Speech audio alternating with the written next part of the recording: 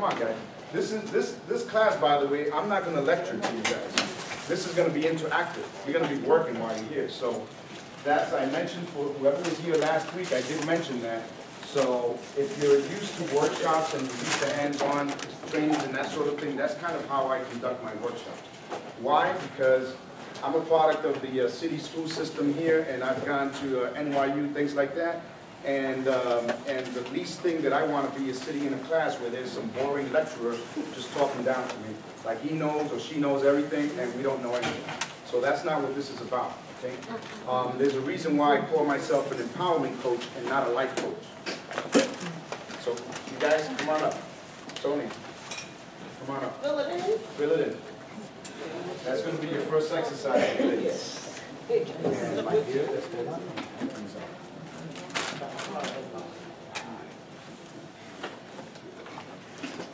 Stella and I here met at Manhattan Neighborhood Network. We're both producers at the firehouse that's nearby on 104th and Lexington. Does anybody know about that? Yes. How many people? Show of hands.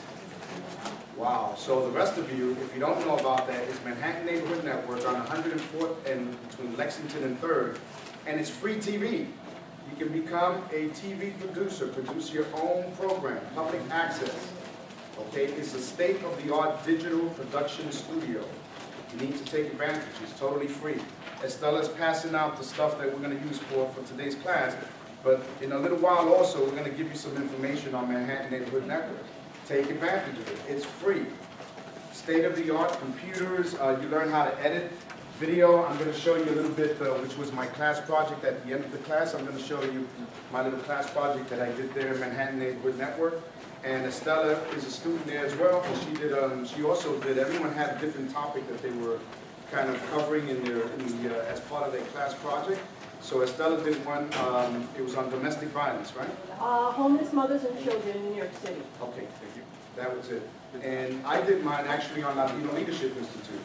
And the reason why is because Jaime Estades, which you guys know, about 3 years ago just fired me up. I had never had a political bone or interest in my body for most of my life, because I had like a bullshit detector for politicians, right? And I went to 32BJ for the first reincarnation of the Latino Leadership Institute, which was, I think he originally launched it in 1999, so this was about 10 years in late dormant. And I came across Jaime in 2010, and I went to 32BJ for that first reincarnation of the class. I see some faces here that were there that day. And what happened was that he fired up something in me, which was to take an interest and a hands-on interest in the political process, especially here in our communities and in the city. Because historically, as we know, how many Latinos are in power here? And the ones that were in power, where are they now? Sing, you know, like that. You know, we laugh about it, but it's really sad. It's not like we're the only ones who commit crimes, but we almost have like a higher standard that we need to pay attention to, and do away with the old status quo of how people do things in the city. And that's what I propose to help you guys with empowerment coaching. How many people here, by a show of hands, know what coaching is? Probably at a different level than yours, but yeah. Okay, so not even a third of the room, and that's pretty good. That's pretty interesting, because you guys are my target audience. I didn't know what coaching was either until I went to coaching school. And I thought that by having friends always come to me as a kid, 12, 13 years old, people would come up to me and ask me all kinds of questions. Hey Juan, what should I do about this? Hey Juan, what do you think of that? And of course, we all have opinions, right? So I would say the first thing that came to mind, which was usually right, but that wasn't really the point. I would say whatever came to mind, and they would go off and play. I was 12, 13 years old, and a month or two later, these kids would come back and ask me the same question. And that started developing one of the basic coaching tools, which is to listen more than you talk. I'm talking here today because I'm doing a presentation, but normally, if I were coaching you, I'm going to listen more than I talk. And so what happened? These kids would come and ask me the same questions, and I would say, yo, didn't I tell you what to do already? And they're like, yeah. And I said, well, did you do it? No. Boom, boom, boom, boom, boom. There go the fists. Because that's how inner city 13-year-olds communicate, right? So 20-something years later, I go to coaching school, and I have one of these aha moments. The first day in class, which was none of these kids were asking me to tell them what to do. How many of us here have people that call them up, family, friends, lovers, whatever, and are always asking you for your opinion or a question about something? How many of you? Most of us. That's right. But guess what? I realized in coaching school that those kids weren't asking me to tell them what to do. They were asking me to help them figure it out for themselves. That's a completely different question and a far more powerful ability to help a person when you can help them arrive at that answer for themselves, not by telling them. Okay, when you're a kid, okay, you ask your parents, mommy this, daddy that, and you expect a straightforward answer. Nobody goes into these question and answer sessions to kind of help you arrive at that answer because you're still too young. However, we're going to get into that later on in the presentation of when it is that people start the actual programming of us. We're like computers. Computers actually are like us, because computers were modeled after human beings. But you're going to see how it is that the programming that gets done to people is very similar to the programming that you do on a computer. We got a hard drive, we got a short-term memory, we got a long-term memory, and guess what? Just like on a computer, unless you erase what's on there, you can't turn on a PC and expect to find Mac programs on it, because it's a PC, and vice versa. And for you techies out there that I know that you can do both on one system, I'm not talking about that. Yeah, I see you. Okay. All right, so let's get started. My name is Juan Esteban, and I'm not going to bore you guys with telling you what I've done and who I am in the onset, because this isn't about impressing you. I'm not here to impress you. It's me that I'm impressed with you guys that you're here. That's impressive to me, because that means that you want to learn what it is that I can teach you and show you and benefit from it. So I want everyone to leave here today with an aha moment. Each and every one of you here, if you're open to it, is going to leave here with a little spark that's just going to expand as you think about it. And it's going to lead you to progress. It's going to help you address and look at and stare in the face some of the things and some of the shit that you've been dealing with most of your lives. And when Jaime gave me the opportunity to come and speak to the Latino Leadership Institute, it was an honor to me, because I feel that our community could definitely benefit from coaching. No one tells us about coaching in school, certainly not public school. And I can guarantee you almost every successful person out there, regardless of their nationality, has a coach. They may not see it as a coach, they may call him an advisor, but it's definitely a coach. And coaching is related to advising. It's not therapy. The therapist wants to keep you on that couch for the rest of your life. The psychologist wants to keep talking to you for the rest of your life too. The psychiatrist wants to give you drugs. I don't subscribe to any of that. To me, it's all natural, and if I got a headache, guess what? I'd rather take a nap than pop a pill. So the main thing that I want everyone to get from this today, the main takeaway is going to be awareness. I want you to kick up your awareness. Once you're aware, and once you start paying attention, more so than what you're currently doing, that's going to be a powerful state of mind for you, okay? And it's through that process, through coaching tools and awareness and contemplating things and turning off the phones and turning off the TV and turning all this other stuff that keeps the monkey brain going, and being able to say, you know what, for the past 20 years, I've been having bad relationships, I keep attracting the same type of guy. Why is that? Or for the past 15 years, I keep getting these crappy jobs. Why is that? For the past 5 years, I can't seem to get ahead in this one job. Why is that? Is so-and-so is doing brujeria to me. Or so-and-so, the other one doesn't like me. A lot of the stuff is made up by ourselves. It's nothing that's being done. We are creating it by thinking it into being. So just keep that in mind.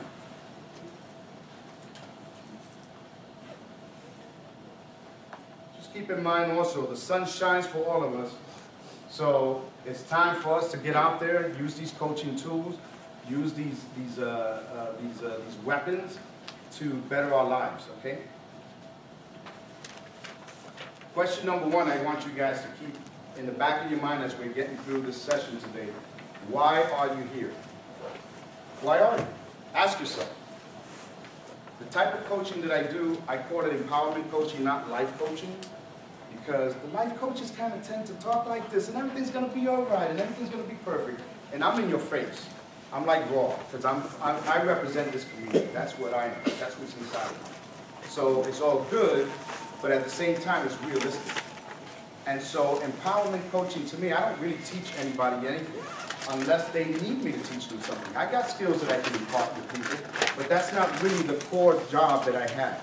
As an empowerment coach, my slogan is be all you can be by being all of who you already are. So what do I really do? I assess you.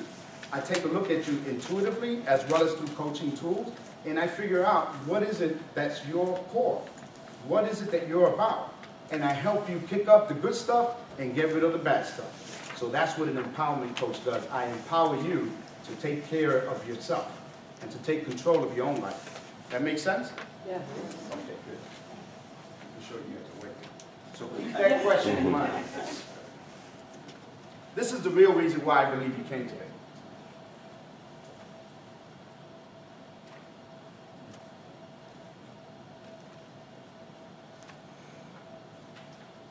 I believe you came here because deep inside you're ready to break through some of your toughest barriers you may not even be aware of, and invest the time and effort necessary to triumph in all areas of life.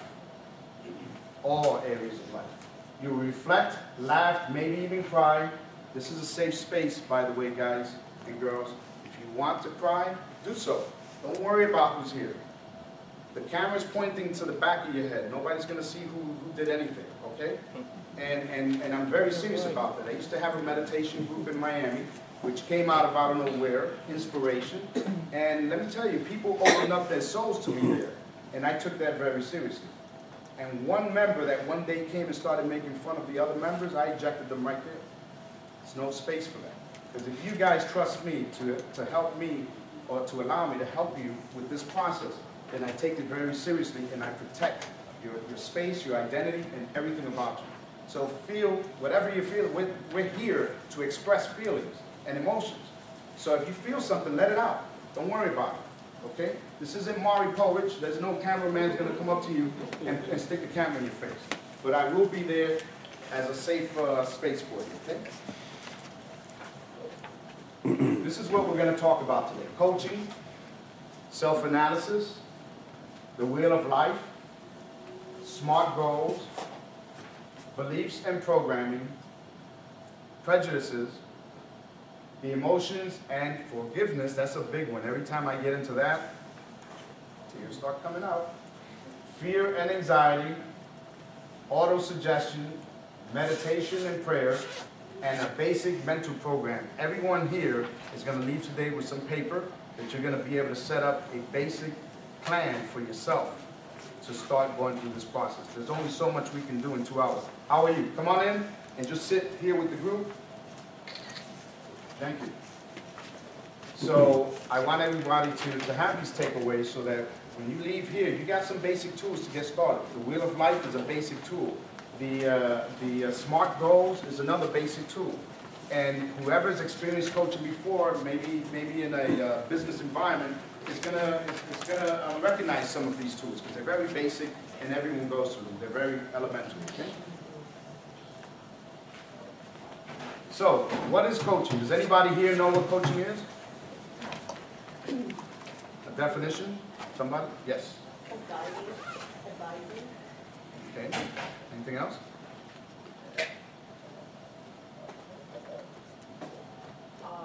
Help a person lead. Hi, how are you? Come on and sit on this side, please.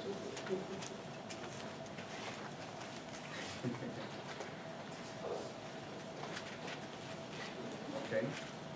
And we had another hand back there too. Yes, ma'am. Mentoring? Yes. Okay. Yes. I see a coach as someone who takes whatever it is that you're wanting to do to create yourself into, and that person guides you. That's all I see a coach as. He's not going to make me into him. He's going to make me better at what I'm doing. Nice. Okay. Yes, ma'am. A teacher. Okay. And there was somebody back there. Who was it? Somebody raised their hand back It there. was One me, guy. but I was going to say the same thing someone said, guidance. Guidance, okay. Well, you're all right. How many times have you heard that? There's no right or wrong answer. What it isn't is easier to define. It's not therapy. It's not psychiatry. It's not psychology. Although you might use elements of those others in the process of coaching. Okay? This is the definition I like. And it happens to be from a coach. I think he's out in England or something. Even though coaching was kind of like originated here in the U.S., England has taken a shine to it, and they're kind of outdoing us in the utilization of coaching. So coaching is about performing at your best through the individual or groups and private assistance of someone who will challenge, stimulate, and guide you to keep growing. It's kind of what each one of you said, right? Elements are all in there. All right, let's go. Hi. Come on in. So, what types of coaching do you think there are? There's sports coaching. Who doesn't know about sports coaching? Right? And the word coach actually comes more in line with the carriage, with where the horses were carried. And that then got turned into bags. That's why you see that coach logo on the coach bags. But coaching is support. That's what it's about. It's carrying something through or across. That's where the root word or the root usage of that word came from coach. So everybody knows sports coaching, business coaching. How many people here know about business coaching? Yeah, a little bit more. Executive coaching related to the business coaching, but that's CEOs or VPs of companies that want to perform at a higher level. Then of course we got life coaching. We have team coaching, career coaching, and in everything else. How many people here are actors? Any actors in the room? Performers? No, not even one. Oh, back there, sir. Huh? We have one arm. Yeah. So anyone that's a performer, if you guys have siblings or relatives that are performers, most of them have coaches. And especially when they start getting really high up in their career, they definitely have coaches. Because that's how they maintain that. Very competitive, as you know. So relationship coaching, that's a fun one, right? We can always use a little bit of that. Huh? Health coaching. What other kind of coaching? Come on in, guys, on this side. Any other type of coaching that you can think of? Financial coaching. Financial coaching. What Coaching else? children. Huh? Coaching children. Coaching children. So you see that there's a whole world of coaching out there. But that process, it has its fundamentals, and then you can customize it as per the particular field that you have an interest in. And I encourage you here, everyone that's here, to maybe consider becoming a coach. Because if you guys, you answered earlier, most of you raised your hand when I asked if a lot of people come to you asking for advice all the time, or for guidance. And that's really at the heart of a natural coach. Because there's people that can just go to school and learn anything. And that's not the type of coach that I'd like to be. Because that's a person, I might as well just be a lecturer up here just talking to. A real coach to me is somebody that has empathy with the person that he's coaching, that can connect on an emotional level. That's far more important. And the specific type of coaching that I learned and that I practice is over 2,000 years old. It's based on the Socratic method from Socrates. So it's really asking questions. Asking questions. It gets annoying sometimes with some people, but it's definitely powerful because it makes people think about their situation.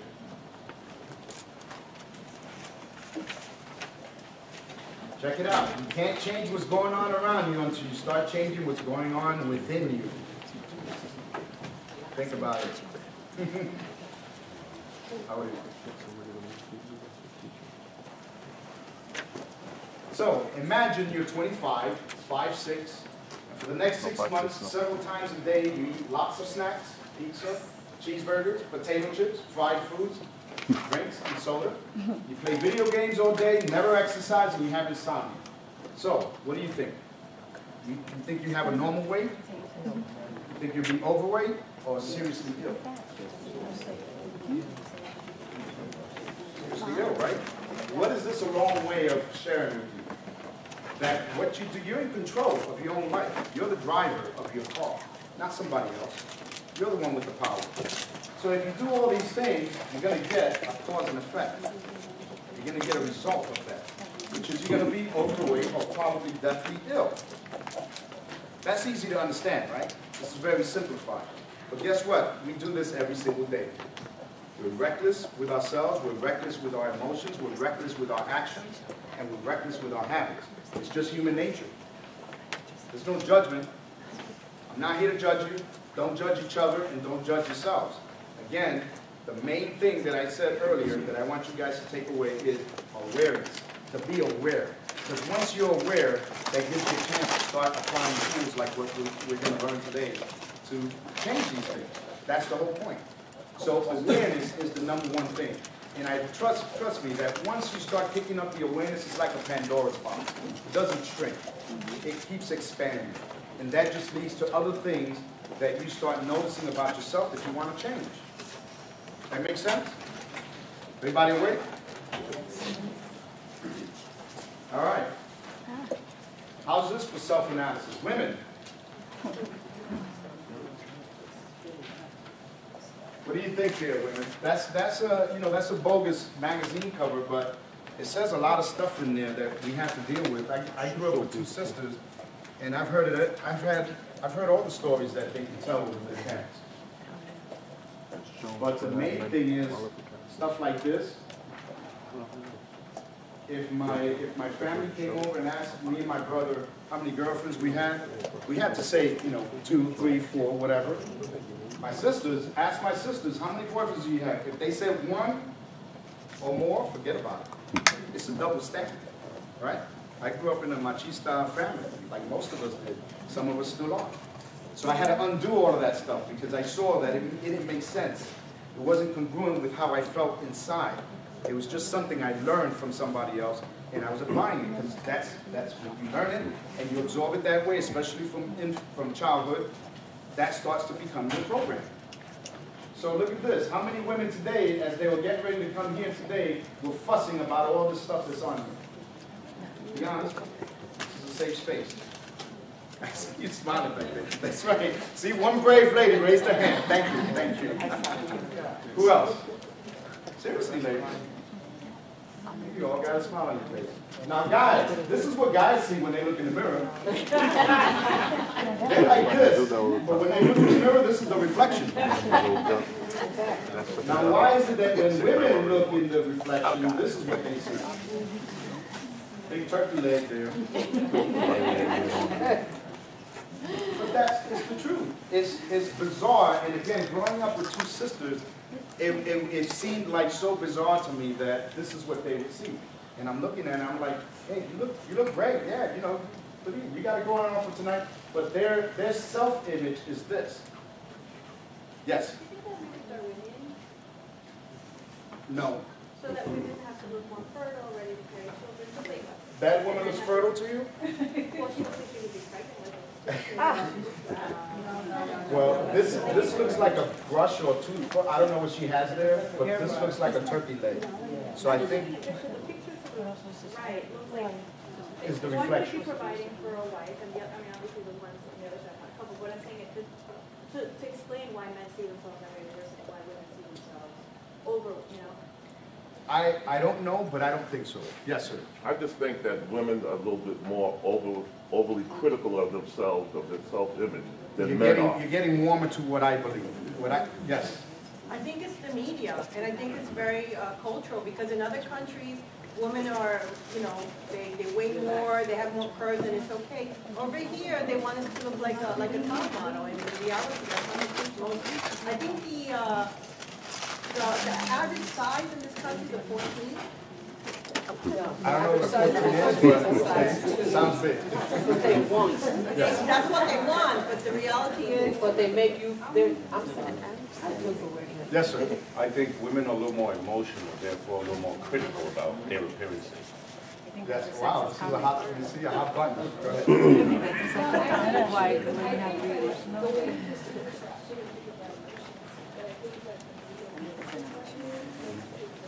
I can't hear.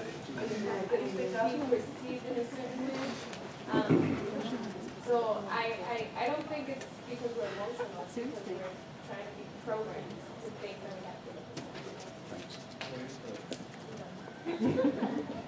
to. Okay.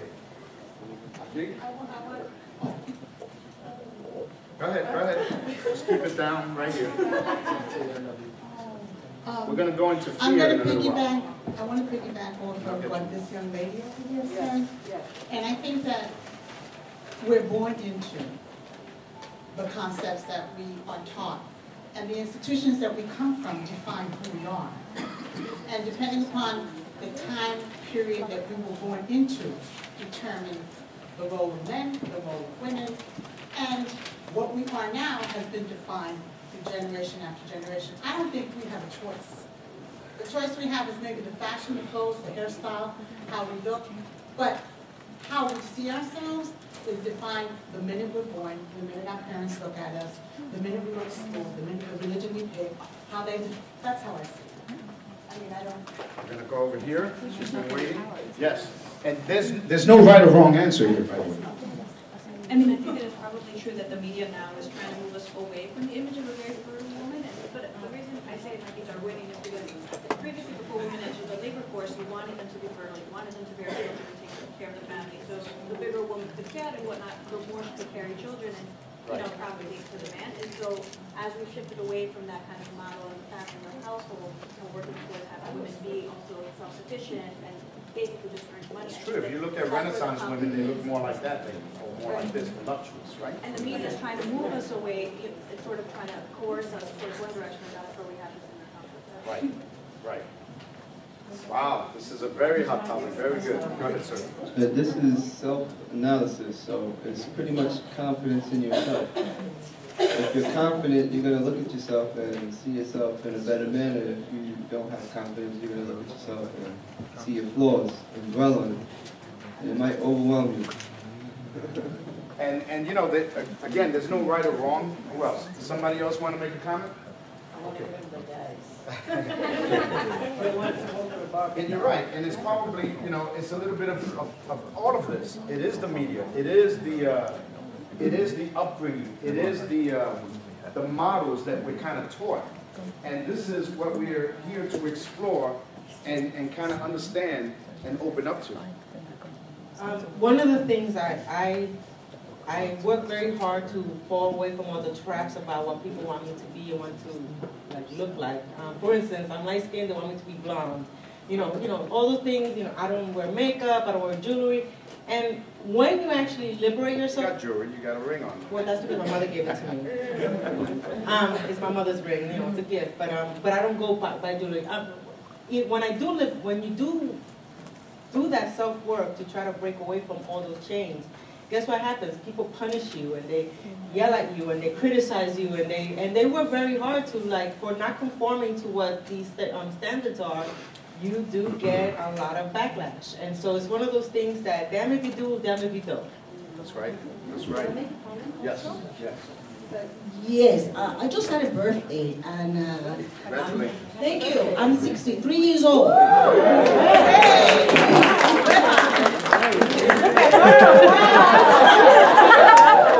respect you out from dinner. My philosophy is, if we start looking at ourselves from the spiritual point of view, I'm a former nurse, and I have worked also with terminality patients. I thank God every day for being here. I'm supposed to look like this, so I'm not going to worry about weight again 100 pounds. And that's called confidence. Thank you. So, you know, I thank God every day. So I am not a victim of fashion, even though I like to look good. And I praise myself, thank you. I praise myself on my good health. And so I'm not a victim of these magazines and these things. Thank you very much. And I tell you, a quick fellow come around with the microphone. A quick thing to do is block it out. You don't like what's being fed into your senses? Block it out. Shut your eyes. Change the channel. Turn off the TV. Turn off the radio. This is what the whole point of this class is, to pick up your awareness so that you start taking control of your own programming. Because your programming is what's going to get you to what you want First, you have to define what you want. And I'm going to give you those tools today. These very basic tools so that you can leave here with a roadmap or at least know what you have to do so you can start building your personal roadmap to your fulfillment and happiness. And money isn't the only thing that can make people happy. In fact, I know a lot of extremely wealthy people that are miserable. Okay, so let's get that one out in the open and understand when I ask people what makes you happy, right away most of us say money. Well, guess what? It's what you do with that money. It's not the money itself. So we have another person there.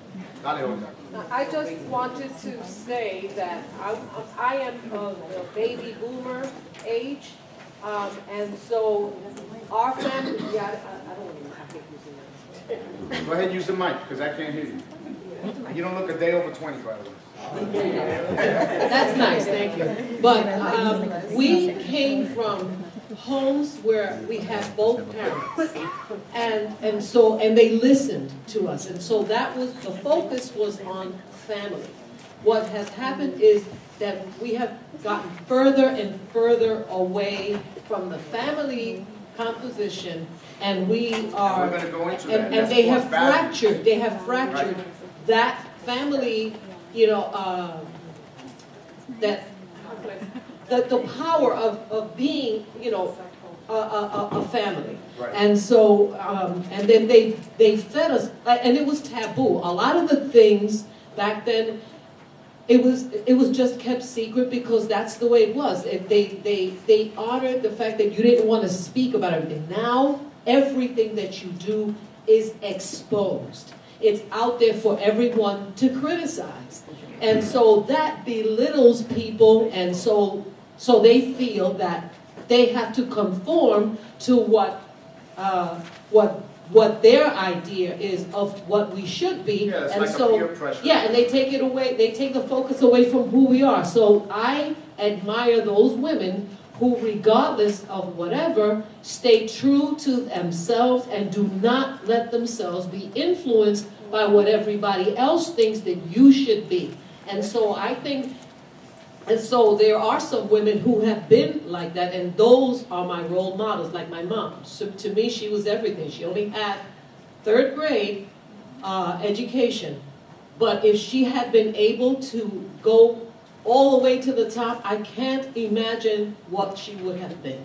And so I don't have a problem being what I am, and if I had to live over again, I'd want to come back exactly how I am, warts and all. I have no problems with being who I am. So, we have two more, and then we have to move on. You're right. You know, I just think comments like, you don't look a day over 20 reinforces the paradigm that women are stuck with. What's wrong with looking 75? I mean, the idea that youth is valuable for your physical looks and that age is valuable for your wisdom, I mean, we've got to flip that. Women are stuck in that. Whether we look at the woman on the right as fertile, overweight, whatever, yes, her health is important, but why is it wrong that she looks that way? I mean, I think conversations like this ultimately are distraction. Yes, women want to feel good, they want to look good, that's great. But I think that it hinders women's ability to succeed in whatever path they choose by focusing on how they look, whether it's to make them feel better or not. Right. Do we have time for two more? I have a male perspective. Okay. and then we go with Diane up here. Okay.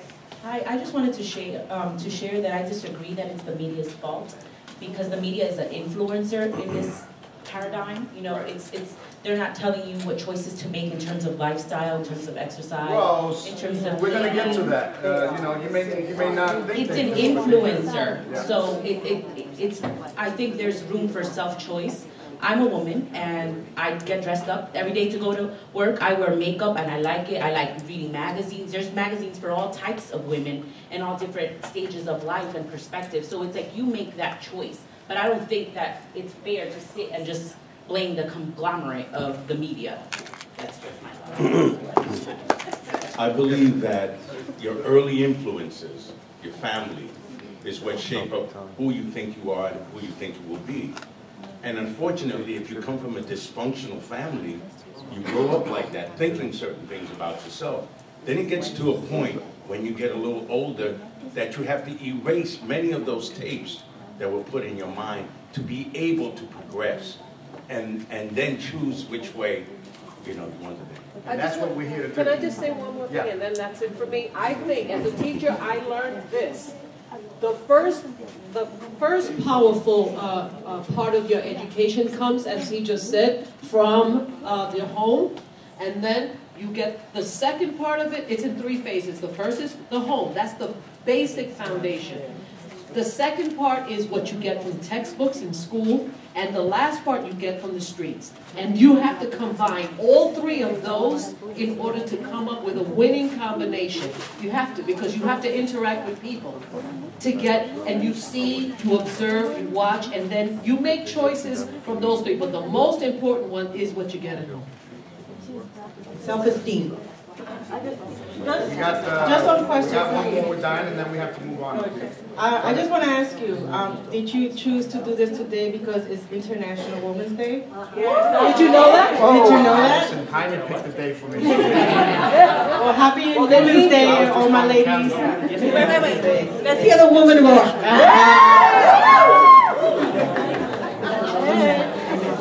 right.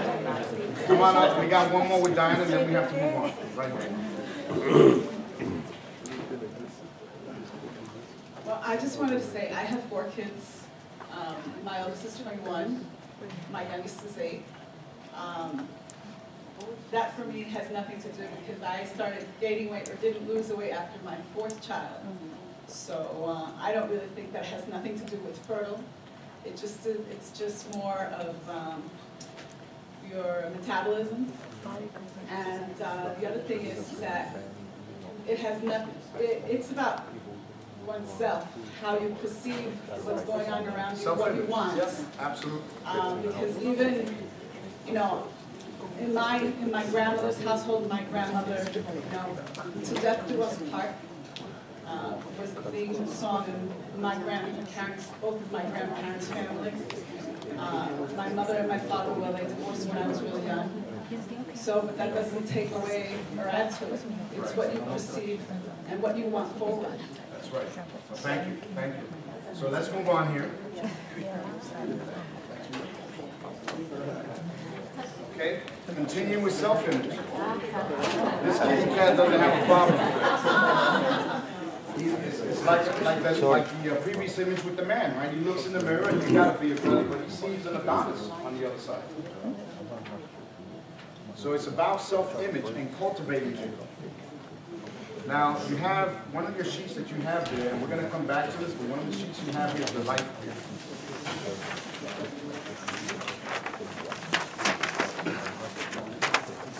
And we're going to come back to this, but basically I want you at the top of the pie, here I'm going to show you if you have something to write with.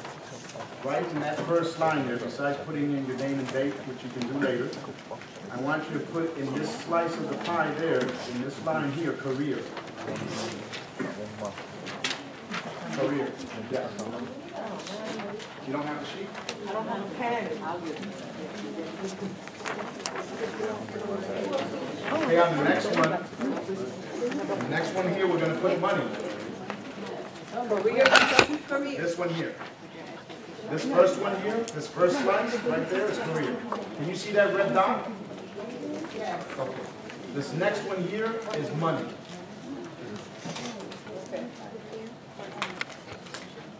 The next one below it is health.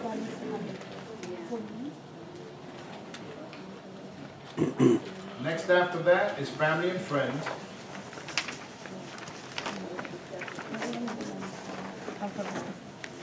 Then we have romance or significant others in this one. Here we have personal growth and learning. Personal growth and learning. Well, it was romance and what? The one before that is romance.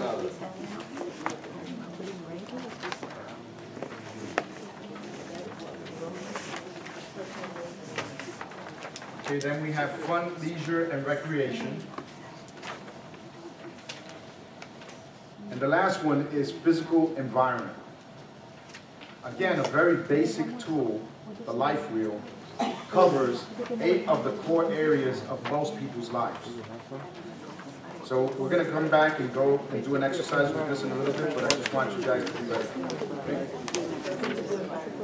below career. Can you Which go one? back and just repeat all of them one more time, Sure. please? Career is the first one, right up here. Career, right? Here we have money. Here we have health.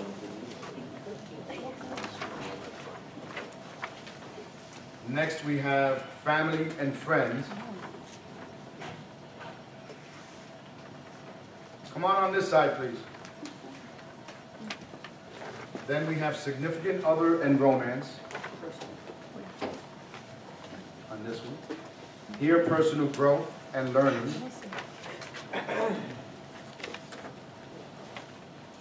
Fun, leisure, and recreation on this one. And then physical environment. Okay? Now, remember, the first thing that I said, that's the main takeaway from today, for today, is this. Awareness. Increase your self-awareness and accept responsibility for what your self-assessment or life wheel finds you need to work on to bring harmony and fulfillment into your life. These exercises, some of them are painful. They bring up a lot of stuff. They can bring up hidden trauma, emotions, and things that you didn't even know were there. And that's why I keep saying that this is a safe space, so if you feel something come up, let it out. That's what we're here for, is to help you get to that level. But that awareness there is what's going to help you, because that's going to start increasing, and that's what's going to help you address and look at these things head on and be able to do something about them. Or seek some other help. Coaching is not 100% for everybody. Some people do need therapy. Some people do need psychiatry. You'll be able to make that determination.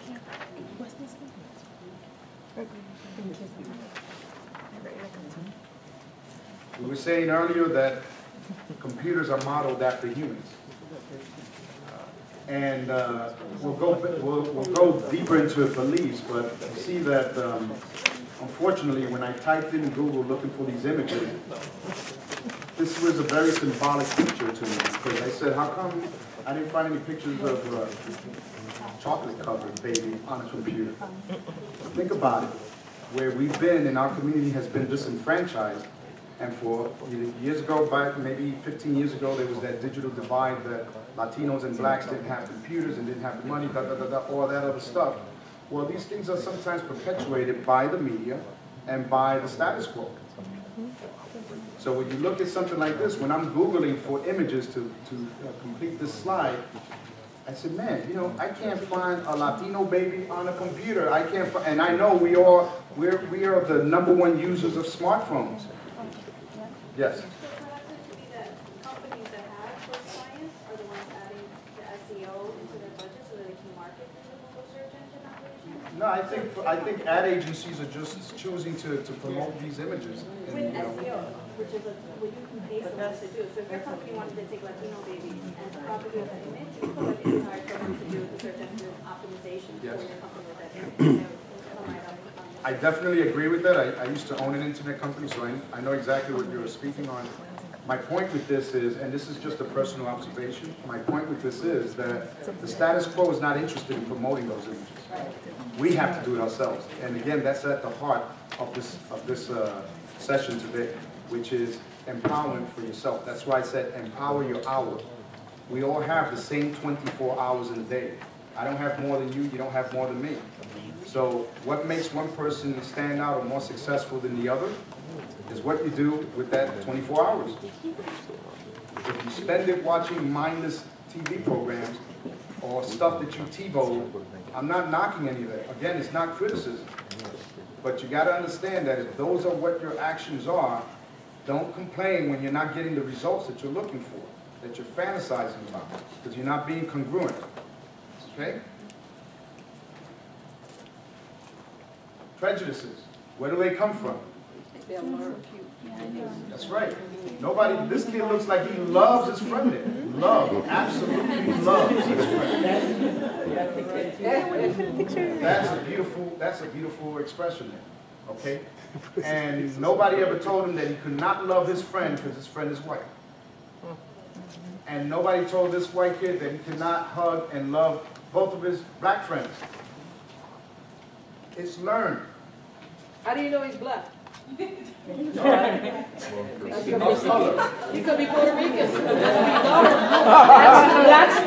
That's the problem we have. Okay. You come with it, you just assume. Don't assume. Here's the problem. I am 65 years old, and I have lived for 65 years having to deal in a society that only gives me the image of black or white. It's just recently, from this generation, my kid was now in college. I have 4, the only daughter I have, who's brown, is now dealing with, where am I? And we've been telling her and our son, who's the oldest, 31, that we live in a world that's composed of 3. It's not just white, and it's not just black, because the Native Americans were here before anybody. Yeah, that's true. I'm sorry, I'm emotional. That's good. Okay, let it out. That's it. We need some tissue, by the way. All right, so it's all good. Your conscious mind runs the beliefs stored in your subconscious mind the same way a computer runs programs stored in its hard drive. That's what we're talking about. Okay, that stuff is been put in there by all of these sources. Any of them look familiar?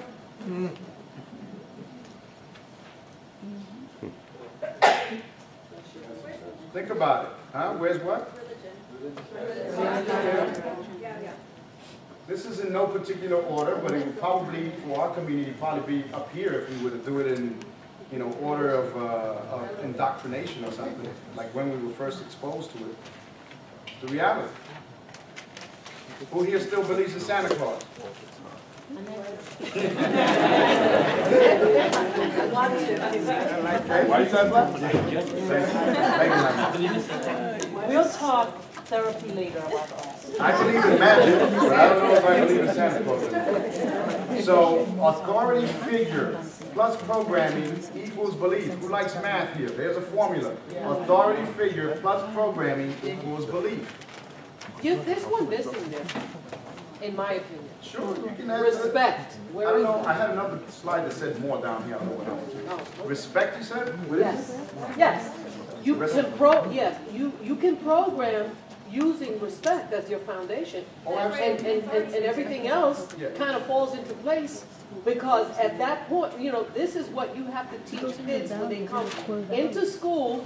You have to teach them to respect differences, whatever those differences may be, but I don't see it. I guess a clinical term for it would still be this. They see it as somebody with a power over them to give them instruction, guidance, information, love, food, shelter, all of that. There's trust in that person. And it doesn't always have to be love. It could be, you know, somebody that's abused as well. But once they see in their psyche, if they see that person as this, that leads to the programming, which creates a belief. Okay? Any questions? Yes, sir. Culture and tradition. I'm sorry? Culture and tradition. Yep. Absolutely. And that could be in there, in family, friends, but yes, all of these things. So now, guess what? You're thinking about this now, right? Because you're coming up with additional things to add to this list. And that's the whole point, is to start kicking up your awareness, expanding that awareness, and you start realizing, wow, the only reason why I brush my teeth this way, even though I'm a righty, is because mom used to tell me that I couldn't use the other hand, or whatever. It's a conditioning, it's a programming. So once you start becoming aware of it, you can change it to your advantage. You got to know what you want to change it to.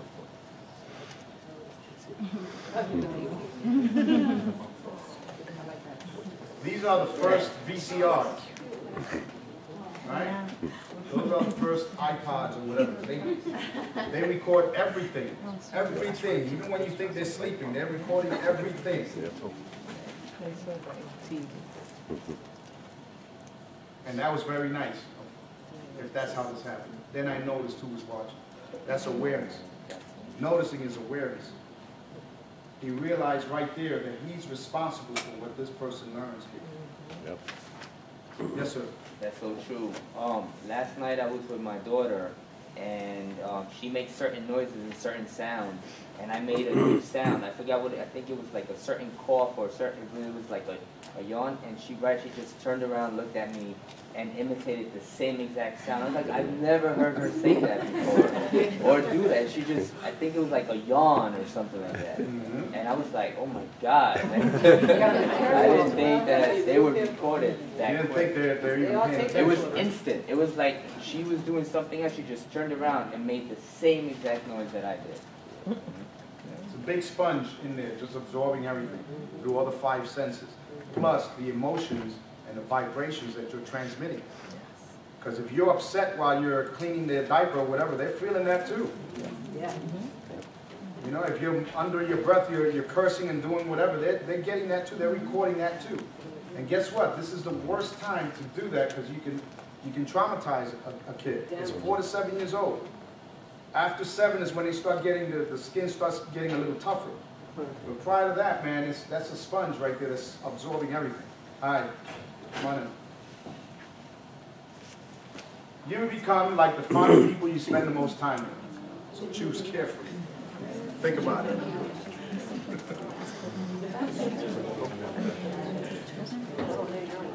Think about that.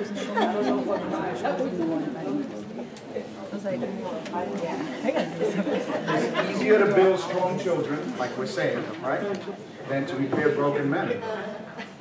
Because once you're grown, then it's harder, it's tougher. Then you might have to do some therapy. A lot of wisdom in that.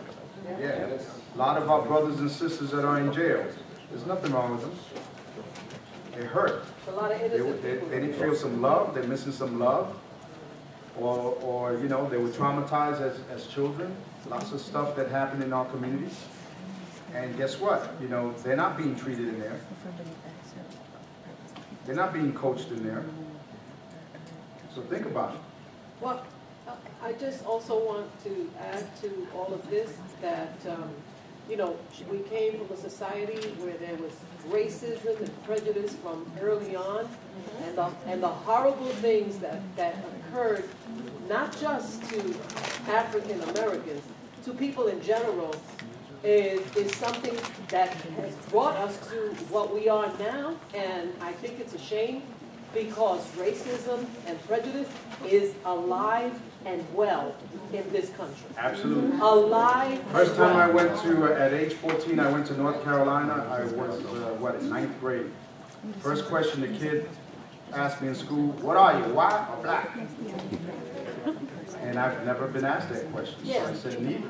And I don't know why they include it on applications when you go to apply for a job, for college or whatever. They actually have, so what are you? Are you African American? Are you this? Are you that? I never answer that question because it doesn't matter who I am. Am I qualified for the job? That's the only thing that should interest you, not what color I am. Yes, sir. So, just to piggyback on her, I agree with her. Sorry? Go ahead. Oh. Go ahead. So Olga, I'm sorry. So I agree with her in concept, but back in the 60s and 70s when they first started creating those forms, other multicultural societies decided not to analyze that data. So in France, for example, they had the same concept and they decided to not analyze the data. Fast forward 30, 40 years, they are having huge problems in terms of understanding the concept between race and so forth because they didn't collect the data back then. So even though I agree with her, I also think because this society is so racially based, we now have a leg up over other societies because we've been collecting this data for years and years.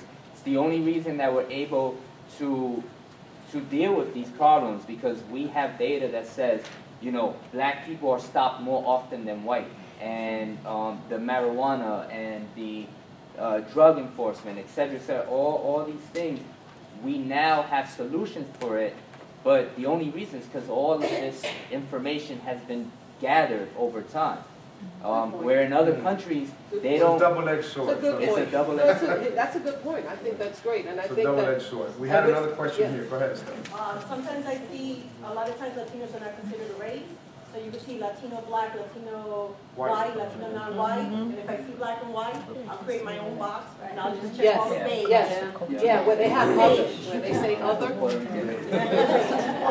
So let's continue. Core values and self-esteem. You have a sheet in your pages here, core values. We've been talking about this. Yeah, I don't have that. You didn't get this one? No. It's all, it's one of them. So Estella's coming around with it. Sorry. It's okay. We're going to do a little exercise with that. It is important. Rather than looking at numbers, you're studying.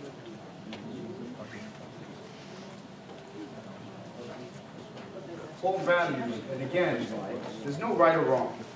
We're not here to judge.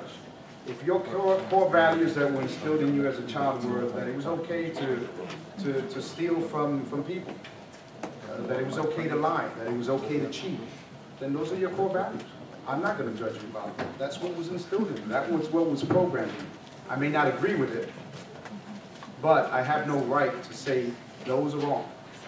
They may be wrong in society, but it's up to you to change them. This exercise in this sheet is to start triggering these things that start to kind of form a profile of you, of who you are, so that you can look at yourself in the mirror and look at this sheet, and this sheet all of a sudden represents you and your core values. You had a question?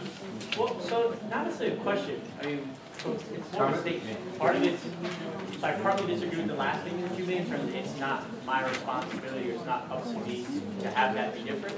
I feel like if there are and we just talk a lot about racism and stuff like that, right? And so racism is inherently built, well not inherently, but it's programmed in people. And so this becomes their core value, right? It's that, and that's the piece. Now, I feel, in terms of accountability and responsibility, it's up to me to have that be different. Because sometimes it's awareness, right? Sometimes they're not aware that this core value may be a negative component in the world that they live in because that's what they were raised with, right? They think that's the positive, that's what life should be, that's how it, that's the way the world operates.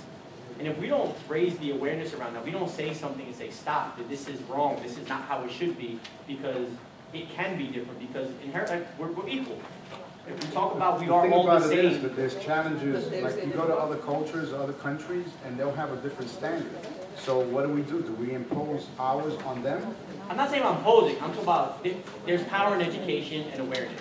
And so if we can give people different insight, different information to pull from, it's only feedback. You can do what you want with it. Right. But it's incumbent upon us to sit there and say something, because if we don't, we continue to see this cycle perpetuate around again in the world that we live in. Because a lot of times people turn around and say, it's not up to me to say something, it's not up for me to sit there, it's for them to figure out. When in reality, they might never figure out because they might not even be aware there's an issue.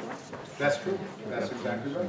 And again, that's why we're using these exercises, to draw awareness to it, so that you have a chance to change them yourself. You had another question over here? Well, I mean, I think I really like your equation of authority plus program, mutual beliefs, or institutional beliefs and principles. And I think so that, the question about the census, that's the U.S., Department of Census, the Chamber of Commerce, the authority figure is telling us these are the important categories in our life. Right. And that's where, and it can be both useful or harmful depending on who then becomes the authority figure down the road. Right. So I think that, it's an interesting exercise to identify which authority figures have control over which beliefs in our lives and privileges. Yeah. It's everyone wants to have a piece of your brain and of your soul. Think about it. The church wants a piece, wants a cut. The government wants a cut. The schools want a cut. You go on the subways now. What's all on the subways? Go to school. ASA, whatever that school is, of all these schools that popped up out of nowhere. The economy goes down, they say, go back to school, spend some more money.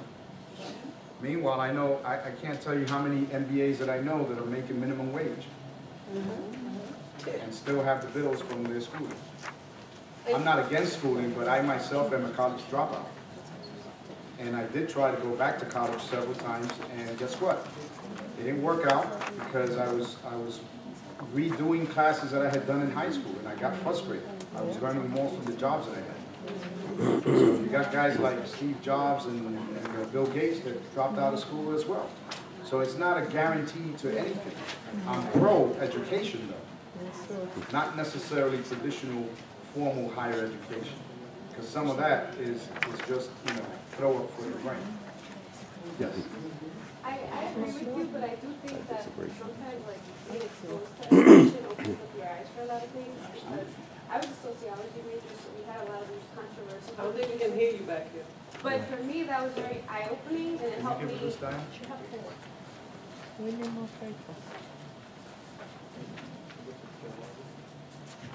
Thank you. I was just saying that I agree with your perspective, but I also think that for some of us, the formal education setting or higher education setting is important. And I'm not against it. I want to be clear. I'm not saying to not do it. I'm pro education and higher education. But where I was going was that I was a sociology major, and we had a lot of these conversations in the classroom. And I went to a school where I was like one in, it was a very middle class and, not very heterogeneous school. So for me, it helped me kind of identify myself and become aware of just the context that I grew up in and try to self-identify. So I thought that for me, that was very important to kind of open up my eyes of how I perceived myself. Excellent. We got one more question, and then we're going to do the exercise. Go ahead. I just want to state that, you Stand up. Stand up. And I just want to state that you do have people that are academically biased, okay? Because they feel then that if you don't have an MBA or PhD, they feel like they're more superior over yourself. And I agree with him because, at the end of the day, it's your experiences. And life experience is much more than you having a PhD that you don't have no experience for. You're not going to get hired. I wouldn't hire somebody I dropped out of college for financial reasons. It wasn't student. It was NYU, and I couldn't afford the 40 grand a year even back then. And I joined the military thinking, hey, they're going to pay for the education. Guess what? It didn't work out that way. The military, what they were doing at the time was, you would go, once you would leave the military, you would apply for that program, which was a reimbursement program. So you still had to come out of pocket for it, and then wait to get reimbursed. And I didn't have the money. But I read an article about, remember that guy, Helmsley? You guys remember the name Helmsley? Not the owner, his wife, but I forgot what his first name is. But I remember reading an article about this guy Helmsley, how he only had a third-grade education, and he died a billionaire. And he was the owner of the Helmsley Palace, and he died, and he married the owner of Helmsley and all of that stuff. So, but what was it about this article that made me feel at least a little bit better? Because at first I was feeling shame that I had to leave college, but my parents didn't have the money, and all the Pell Grants in the world weren't going to cover it. So after I got over that and I read that article, I realized that one of the things it said there was he had a third grade or fourth grade education, something like that, but he went to take what they called back then elective courses, which today I call seminars and conferences, so that you can get accelerated learning and teaching. And again, it's not for everybody. Some people really thrive, and my suggestion is that most people should go through the formal education system, because there's a lot of value.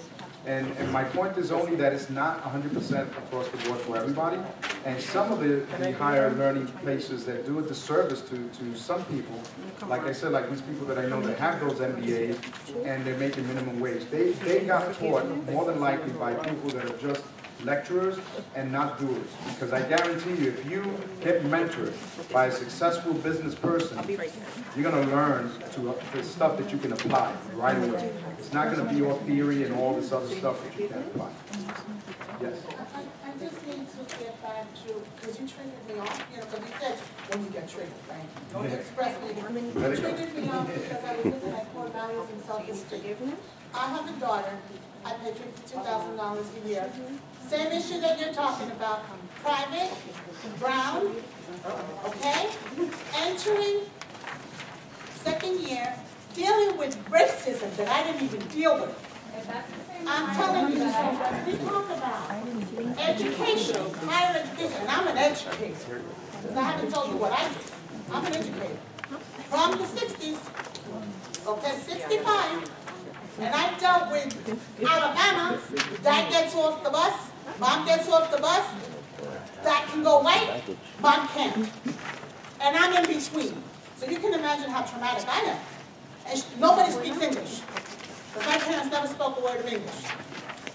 I have a daughter in today's society where I'm paying this top tuition, and I'm dealing with core values of the dominant who is attacking the self-esteem, not in my career, because I got a whole stack of what they call Baldwin scholarship students from our grassroots communities who are being bombarded with how different they are, how they cannot speak, because they're letting them in knowing that they might not succeed because our elementary school education is not educating. Oh my God, I gotta stop talking. Because you got me all worried. I'm so sorry, that's what I'm saying. So I have to deal, you cannot imagine Time what's out. like. We got one more question here, then we have to continue with the presentation. We're running out of time. I'm sorry. One more, yes.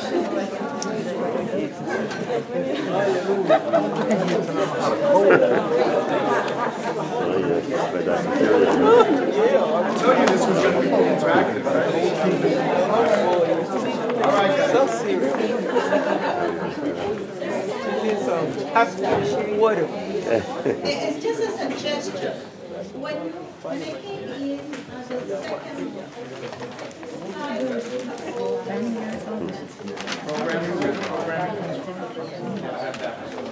yes, I would suggest environment there, but for me, environment is justification. In other words, for instance, I can define that or describe that very easily here in New York or New York City. You have Harlem, you have this, you have that, you have Midtown, whatever, Chinatown.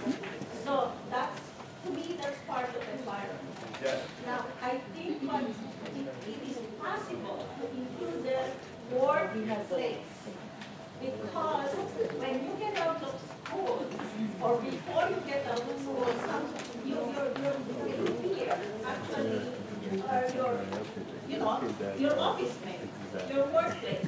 And this is where racism, I don't call racism, I don't call it racism actually.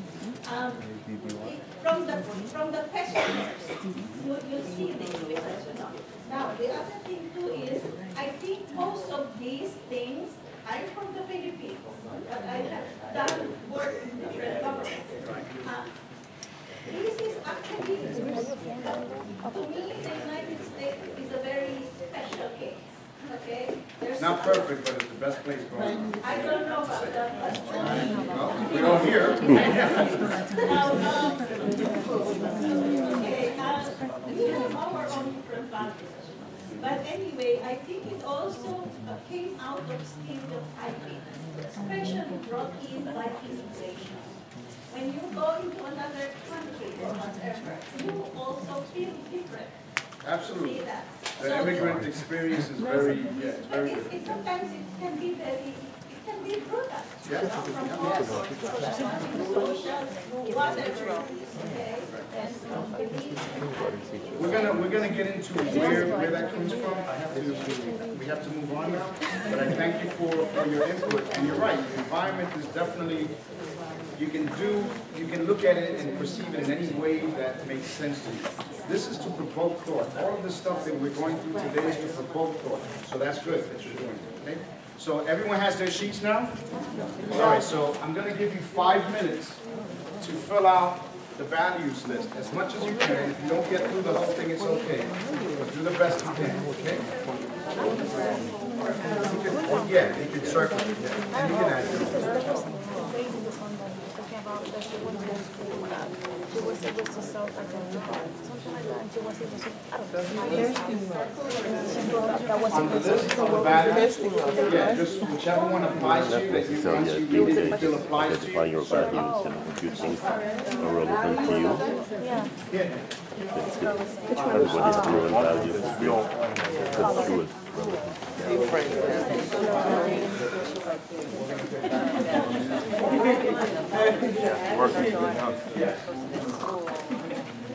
She's dark. But she didn't make it. I think that because she went. Forgive me. So, pass these down? Yeah, one each.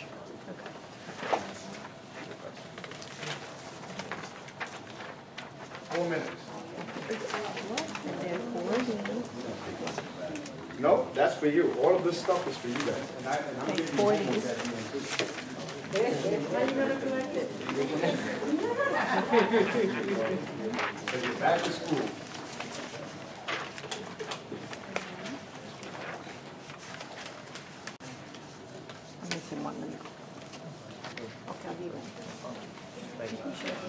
Okay, 3 minutes. Empower you. If anything, we'll share. Me and her share.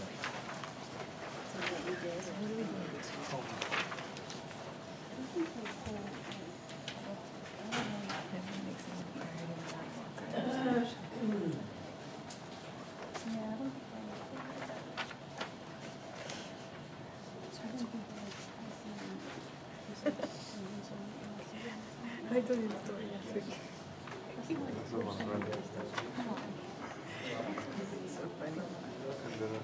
The last word.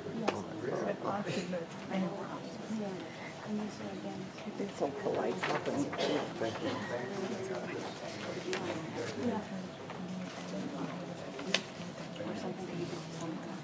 1 minute.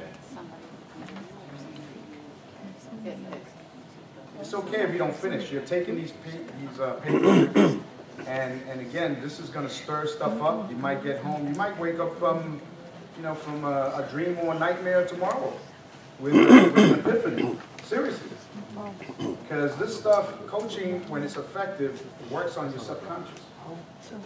It digs deep. Stuff that you don't even know is there sometimes will come up.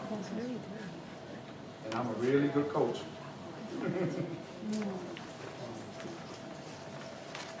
Never make someone a priority when all you are to them is an option.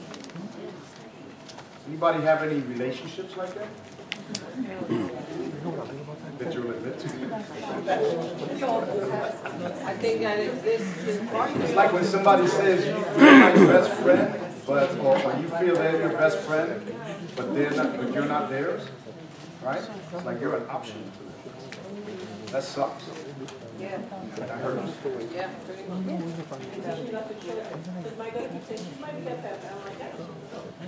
Teaching that to children. You saw all the programming. The kids, they suck it up. They can't help but do that. It's a survival mechanism. The only limitations one has are the ones that they place on themselves. Pandora's box. I like working with a lot of mnemonic devices, metaphors, things like that. Pandora's box. Today you're opening your Pandora's box. You're going to let it out.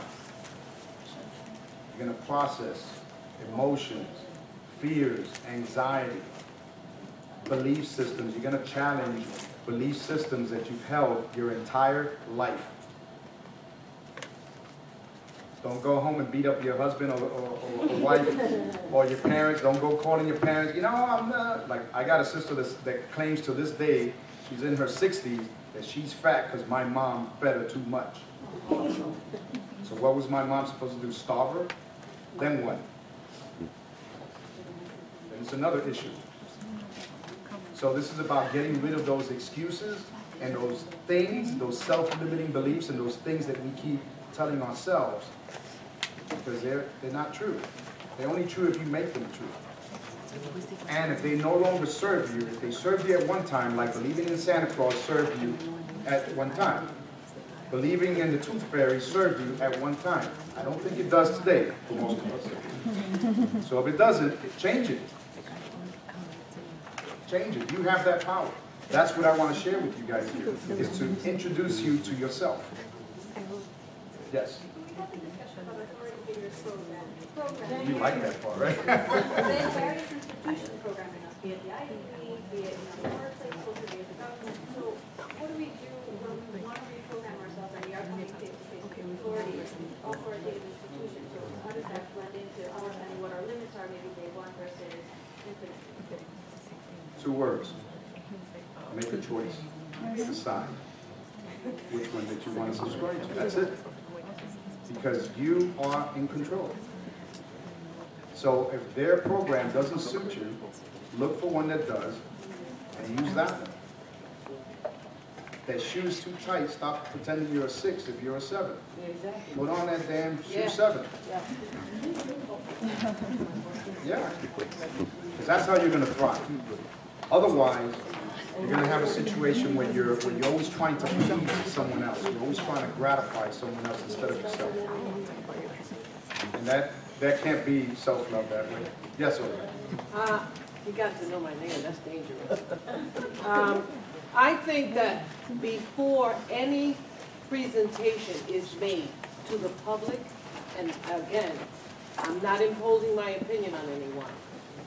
This is my opinion. You have to open it up anywhere, be it the President of the United States, the Pope, whoever, should always open up by stating that there are exceptions to every rule, and that those exceptions are okay, because I think that people live their lives thinking that things have to happen at certain times, and they forget about that 5% margin that you have to leave for the unexpected, because those are the ones that really throw you for a loop. And then what do you do when you think that this is the way something should have been, and then it turns out not to be?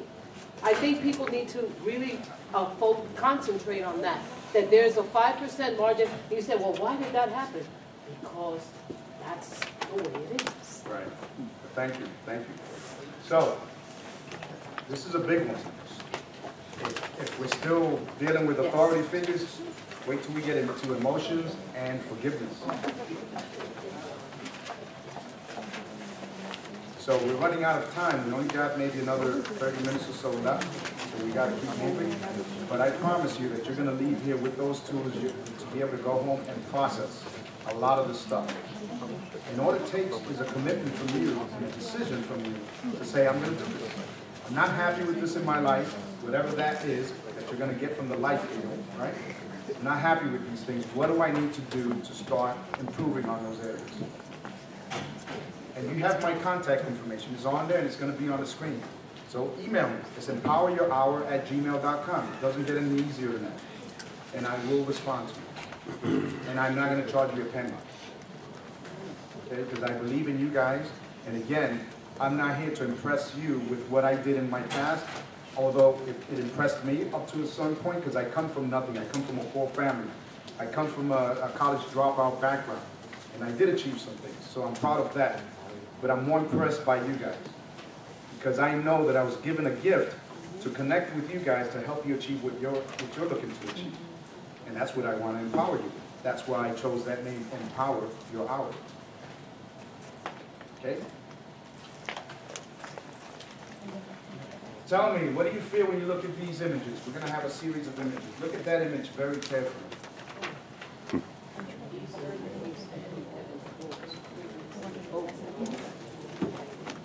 Matador. What's a matador?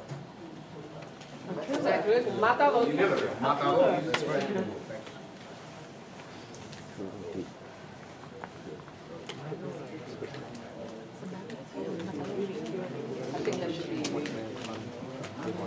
It seems, it's as if the bull is talking to this guy. Look at that. No, I don't think he's saying he's doing it. I think he's saying, what the hell are you doing? Why are you killing me? What did I do to you? Mr. Bull? What have I done to you? And that's why this guy is killing right? Emotions, right? Powerful shit, huh? Look at that. So powerful that he must have had an entire stadium of people going, yeah, yeah, yeah. And look at this animal broke him down to that. This is a true story. I forget what the guy's name is, but you can look this up on Google. What happened? This guy then became an animal lover and an advocate for animals. Right? Because, let me tell you guys, what happened to the book? He had an aha moment. He became aware. He rose up. His spirituality went to another dimension, and he realized that that animal is the same as him. It's a creature that belongs on this earth as well. Look on Facebook. And he realized it. That's realization, self-realization. So he felt guilt, he felt embarrassed, he felt ashamed, he felt remorse, because he's killing a helpless animal. The animal, yes, chasing him because he's pissing him off. He's waving the red whatever in front of him, and they, you know, lo están cucando. Of course the bull chases him. Try to go to any wild animal out there and mess with them and see what's going to happen. They have to defend themselves. Us, we go out in the street and have a total stranger come and get in our face. What are we going to do? We defend ourselves.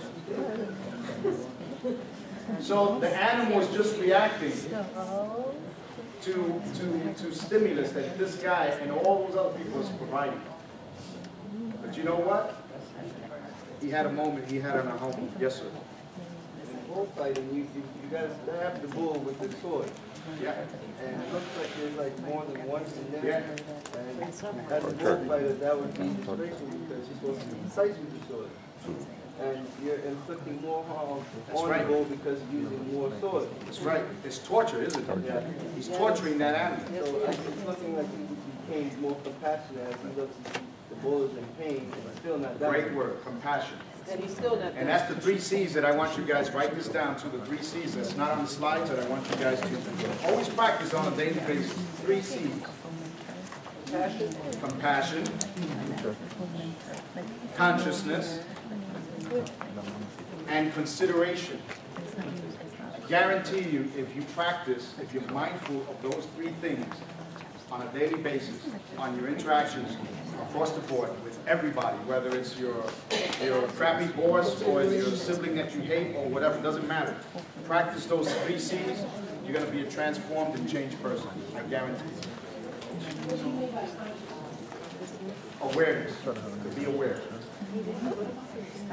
To be conscious that you have a responsibility to yourself to practice the other 2 C's. Okay?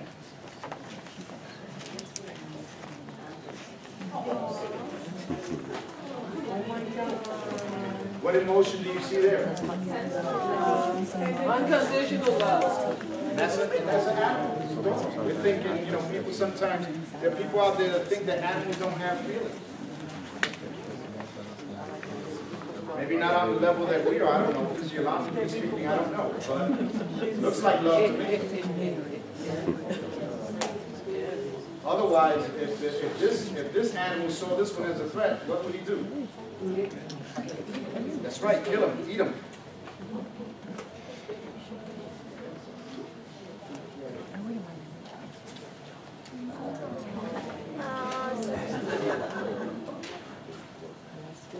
These are not post-war pictures, man. These are not models and actions. It's natural habitat photos.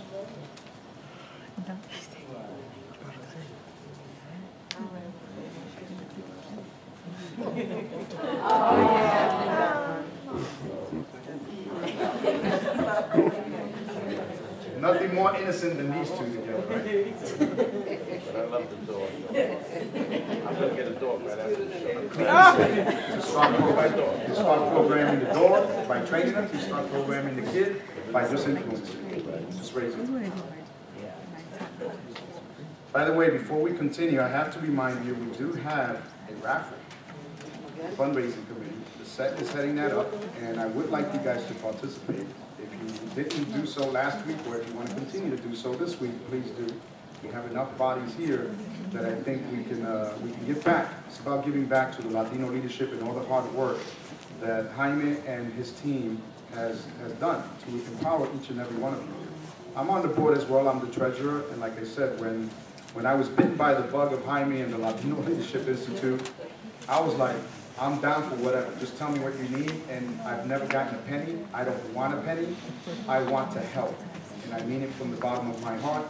There's some students here from the class that I was last in, and it's all good. It's one of the best things that I've done in recent years, and I see that our community is going to make a difference moving forward. So I invite you all to please, before we leave today, to participate in the raffle. Lisette's going to have, right? Lisette? Yes. Okay. You had a question? Go ahead. Did you reach the goal? No, we're short of the goal, but I think today with the number of people I see here, I think we can reach it, or at least come very close. All right? Don't be shy, guys. I mean, I put, what, 20 or 30 bucks last week. So, you know, it doesn't have to be $1. It's what you choose, and we're just asking. If you don't have anything to give, then don't give. It's okay?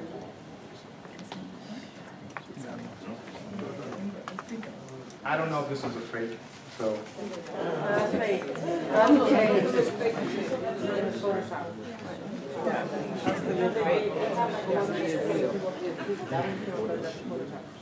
That is not.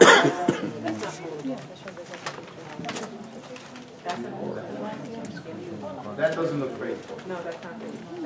That was one of the first shots.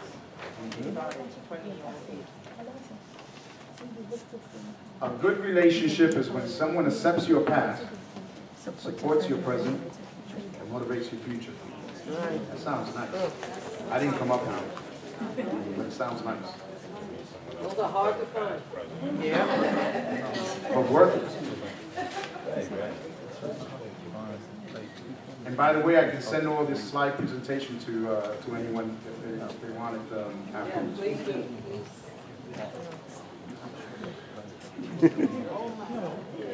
This is why that last slide matters. To this, right?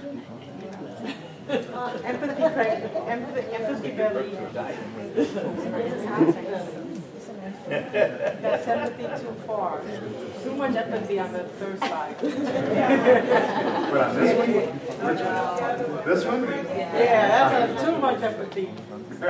Oh my God. He has more than 62 problems, right? Like he's got 10 months. Here's the big one.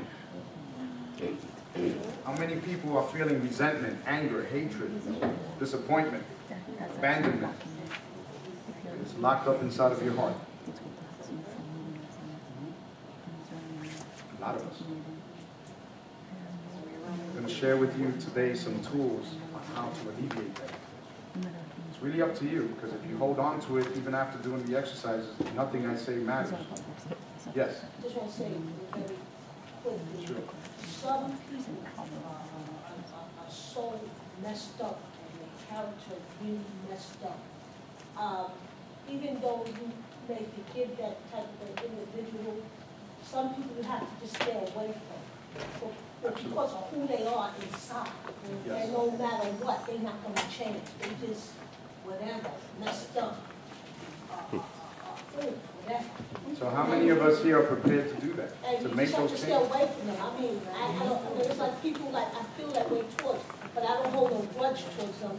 If I saw them in the street and they needed my help, I would help them and keep it moving. Exactly. Because I know you're a messed up individual. You never want to, you don't want to work on yourself, you're not going to change. So you can forgive, but then in the process of forgiving, some people, you know, their spirit has, you just have to stay away from them. And read this part on the bottom here, because this is important. To forgive is to set a prisoner free and discover that the prisoner was you. Forgiveness is not about the other person. I hope you understand. Forgiveness is about clearing out your vessel. That vessel is your heart. And just like a cup, this word cup, and it's full of hatred and anger and bitterness. Nothing else fits in there. Love definitely doesn't fit. You're not going to attract love. You're not going to attract anything good or positive or anything that will stay around for a while, because your vessel is full of negative stuff. You got to empty it out. And through these exercises, you can do that. You can achieve that. And it's called forgiveness. You can't love, you just have to stay away from them. Yeah, that's not, and you're not, there's nothing wrong with that. You can forgive them and then decide, and make a decision to not have that person in your life. That's it. I've done that. Let it go. It's power. You're going to have power leaving out of here. But to forgive is to set a prisoner free and discover that prisoner was you. Think about that. It's for you. What's another way some people say taking the poison and expecting the other person to die from it or something like that? Because you're the one thinking hateful thoughts against that person while that person is out on vacation in Hawaii somewhere, living it up. And you're like, oh, you know, why? Let it go. All right. We may not have time to complete this, but I want you guys to close your eyes for a moment. If you've experienced meditation or not, I'm going to take you on a little guided meditation here, totally intuitive, because this is what I love. Put your books down, uncross your legs, put your stuff down.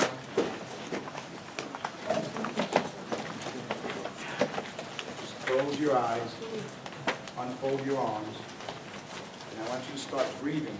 Don't worry about any thoughts that are coming into your mind. Just start breathing in deeply and exhale. Inhale and exhale. Don't worry about all the thoughts. Don't worry about your phone. Don't worry about your kids. Don't worry about your stomach growling. Don't worry about any of that. Okay? If you're having trouble focusing, just focus on my words. And you can also put your hand up to your heart. Put your hand up to your heart and just listen to that beat. Boom, boom, boom, boom, boom, boom. If you just tune into that, you'll be able to settle yourself down and you'll be able to have a peaceful moment right here with 200 of your friends. So just relax. Breathe in deeply and exhale. Breathe in deeply and exhale. Now mentally, I want you to start from the top of your head, relaxing your scalp. You're going to visualize this as you're listening to my voice. You're not going to do anything physically. You may just be holding your arm to your chest or your hand to your chest and breathing in deeply. So beginning with your scalp and moving down, just relax your scalp. Feel all the hair follicles. Even if you don't have any hair, you got follicles. Just relax every follicle in your head. Just continue to breathe in and out. Moving down to your eyes. Your eyes are relaxed. Your eyelids are closed. You may be seeing visuals. Maybe not seeing anything. It's okay. Moving down to your chin. Relax your chin, your neck muscles, and now your shoulders, your left and your right. Just take a breath in and just let those shoulders drop. You're doing perfect. Now, we continue down to our arms. Both of our arms, relax them. If they're folded, unfold them. If your legs are crossed, uncross them. And just relax both of your arms. It's very good. Very good. Now we continue down to our hips and our thighs and our knees. If you're feeling sleepy, it's okay. Just relax. Just let it go. Now relax our knees. Relax our ankles and our feet. Now you're totally, totally relaxed. And we're going to take a little short trip, all of us here together. And in your mind's eye, I want you to have a balloon in whatever hand you want. Either your right hand or your left hand. If you're a lefty, have that balloon in your left hand. If you're a righty, have it in your right hand. And pick your favorite color for that balloon. And I want you to grab that balloon, and that balloon is filled with magical helium, enough to make you rise. You're going to take a trip. That trip is going to be to a place that you've never been to before, that's filled with happiness, that's filled with love, that's filled with joy, that's filled with family, friends, toys, money, your pets. It's filled with all that's good. And you're going to travel to that place right now just by simply holding on to that balloon. That's the color, your favorite color. When you get to that destination, I want you to start speaking with whoever you see there, whether it's an animal or a rock or a person, does not matter. We're all connected to this universe. We're all connected. We're all God's children. And I want you to have a conversation with that person or that item. And that conversation should be something like this. I want to be free. I want these things that are tormenting me, that are bothering me, that are hurting me, to not do that any longer. I want to express my love. I want to express myself. I want to express all of the gifts that God gave me. And there are many. I want to love and be loved.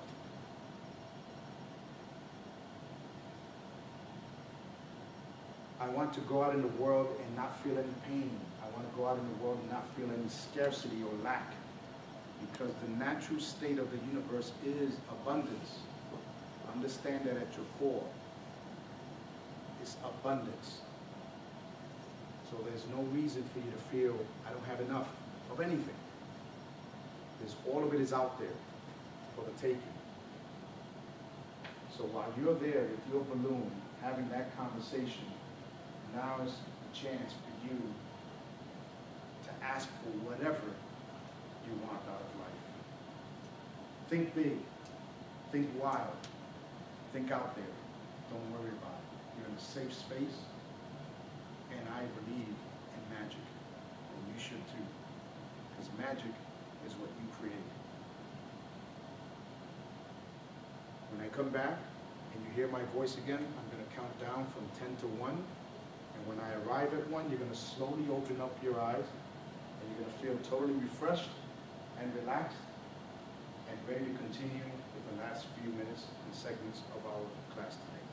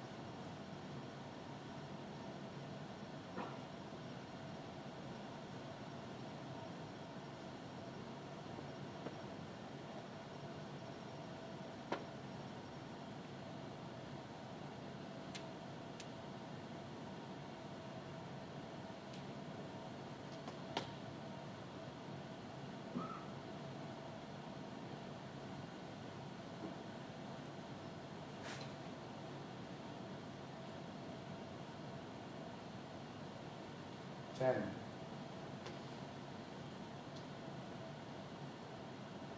9. 8. 7. 6. 5. 4. 3. 2. And at 1, you're going to slowly open your eyes, feeling totally refreshed and relaxed. 1.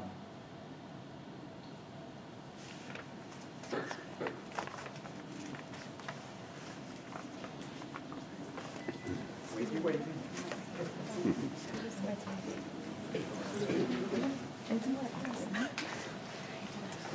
How do you feel? Any comments? Somebody want to, yes. Refreshed? Any other comments? It's been said 15 minutes of meditation is equal to about 3 hours of sleep. What? 15 minutes of meditation is equal to 3 hours of sleep. So if you've never meditated, you just had a little sample of it. If you haven't in the past, then good. I encourage you to continue. Yes, ma'am. Just want to say very Yes. quickly, there's a Zen class at Fordham University. It's free, it's every Tuesday. In the chapel at Fordham University at 60th Street. It's in it, you know, anybody can, you don't have to. Any comments, you ladies? Yes, Zen class? Yeah, Fordham University. What time? It's from 6 to 8 on Tuesday. Tuesday this week. Thank you.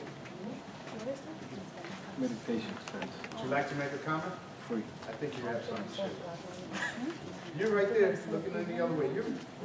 That's right.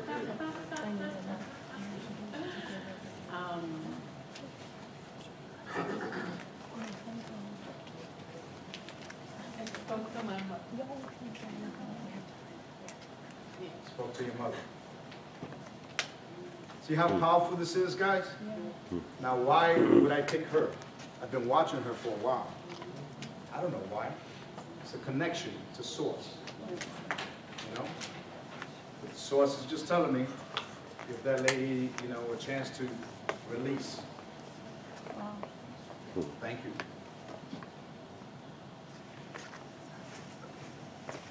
Anyone else?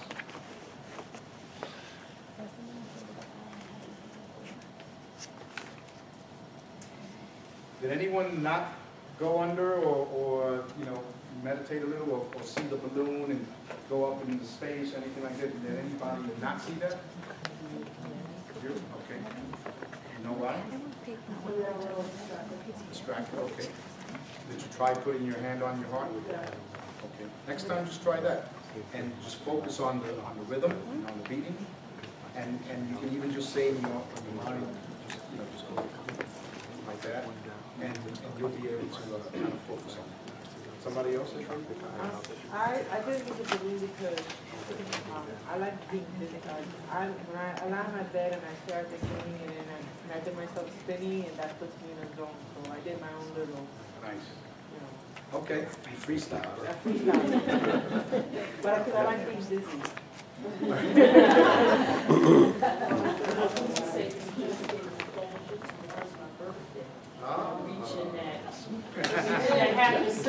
Oh, congratulations.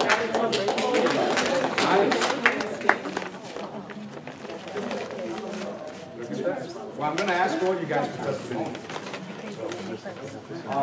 Yes. I just also want to say studies that were done shows that when you meditate, like things like high blood pressure, stuff like that, it helps to lower it. Yes, absolutely. Yep.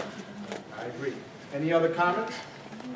Anyone that did not feel anything or experience anything? Doug? I'm in balance, in connection, greater connection with my divine creator.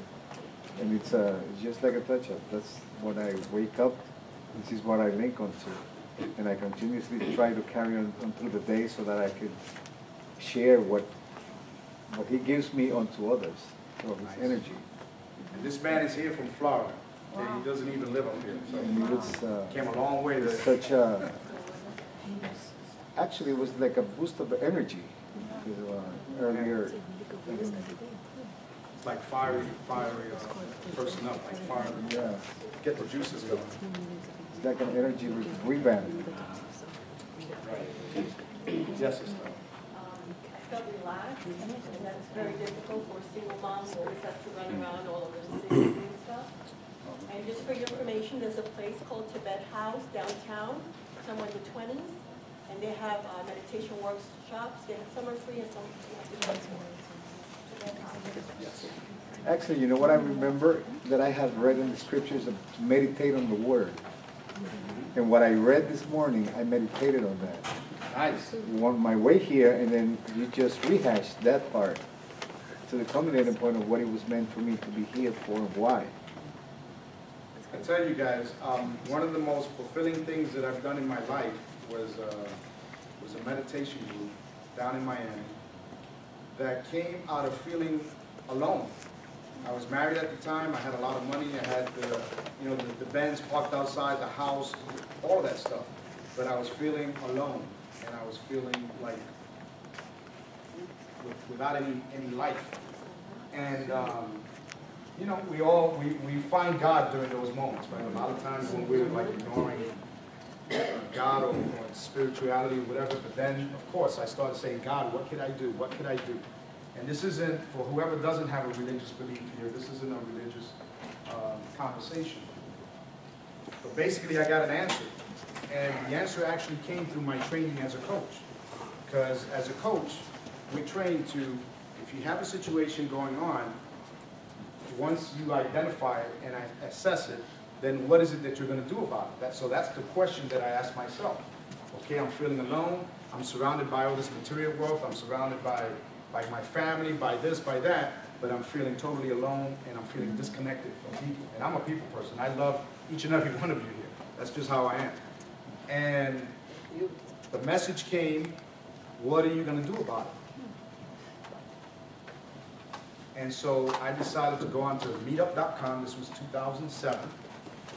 And I opened up a page, Coral Gables, Florida, where I was living, Coral Gables meditation meetup.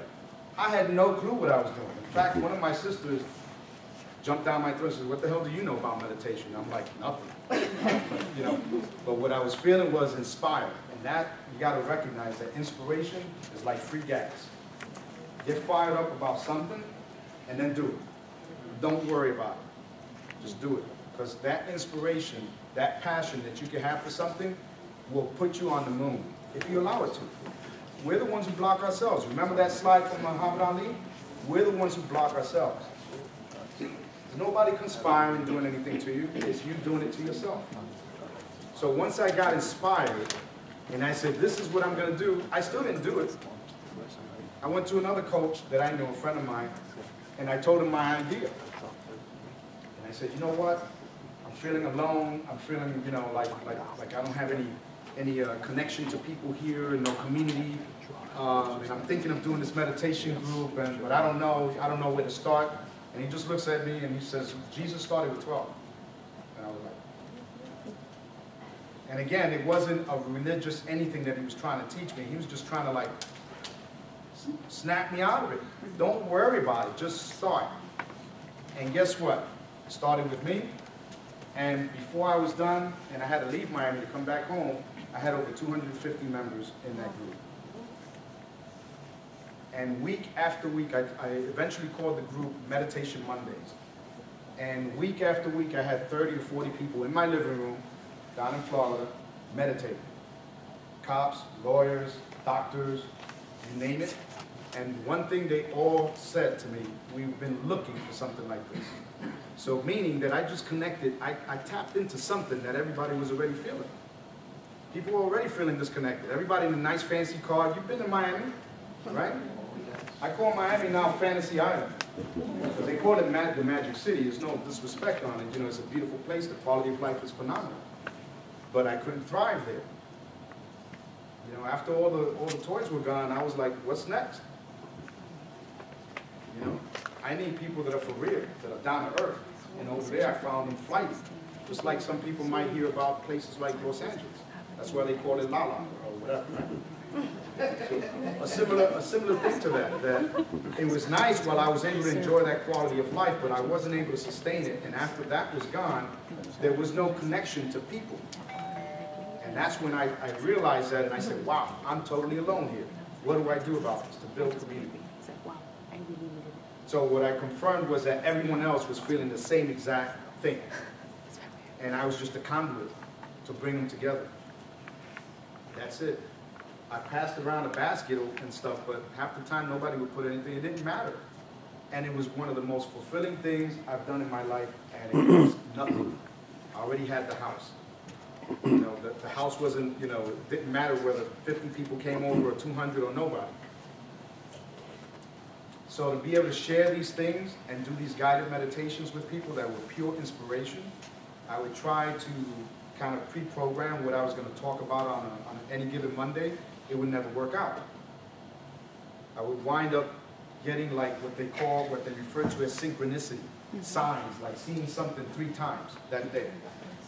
And by the time I would see it the 3rd time, I would say, that's the message I got to deliver. Almost like a preacher, if you will, but without all the religious whatever. And then I would deliver it, and then, after they come out of it like you guys did, I would be like, oh shit, did I say the right? I would have this self-doubt. Did I deliver the right message or not? So another thing that I proved with that group was that 100% of the time, I was on the mark. Not because I'm good, but because I was connected. So that connected to source, you can't fail. It's your gut. It's your intuition. It never fails. Trust it. Stop overruling it. And that's what I learned, that once I connect, it doesn't matter what I think. Because it's like a GPS or autopilot. It takes over. And just give in. Just let it go. And be with that flow.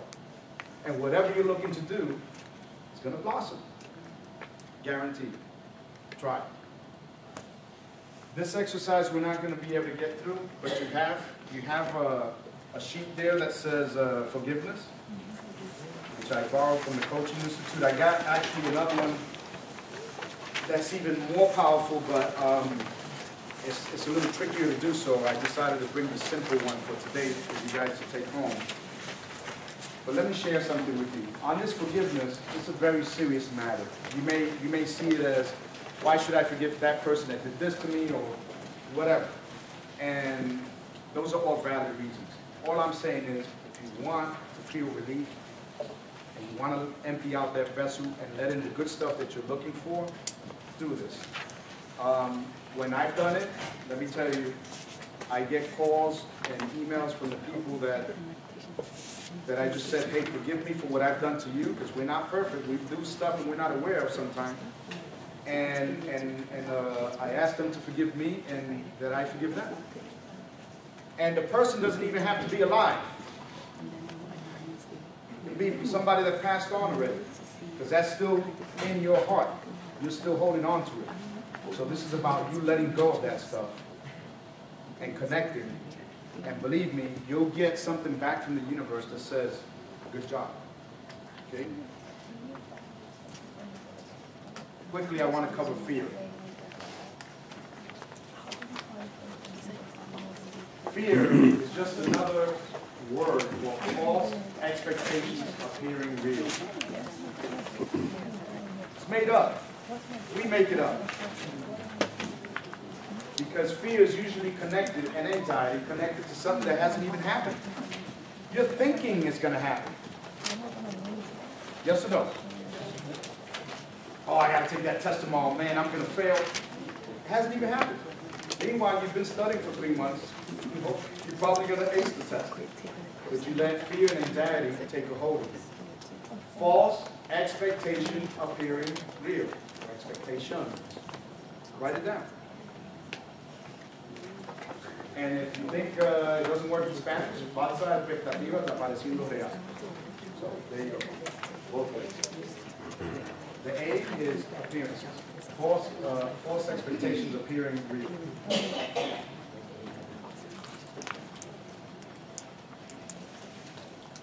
Then you have another sheet there as well, which is the one that you're going to build. And I'll go over this before we disconnect here, of how we're going to put all of this together. Very basic coaching tool and business tool is SMART goals, which basically stands for specific, measurable, attainable, realistic, and timely. That means that whatever you're wishing for, make sure that it's specific.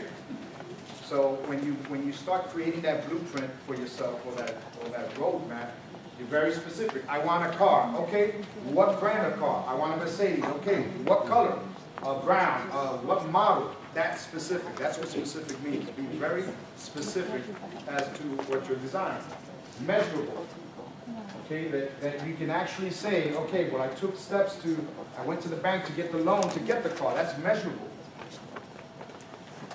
You have a specific goal, and there's a measurable action that you're taking. Attainable. I'm making $100 grand a year. That's doable for me. I paid all my student loans off. think, I hope. Attainable, okay? Realistic. No pie in the sky stuff. Be realistic. If you're making 30, don't go buy an $80,000 car. Not even leased, no matter how good the deal goes. Timely. Make sure that you can put a timeline to it.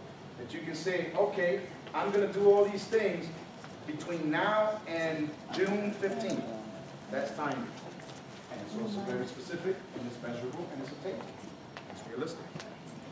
You have a sheet there with you for that. Auto-suggestion and hetero-suggestion. Okay. Somebody here tell me, what's the difference between, under auto-suggestion, what's the difference between those two sentences?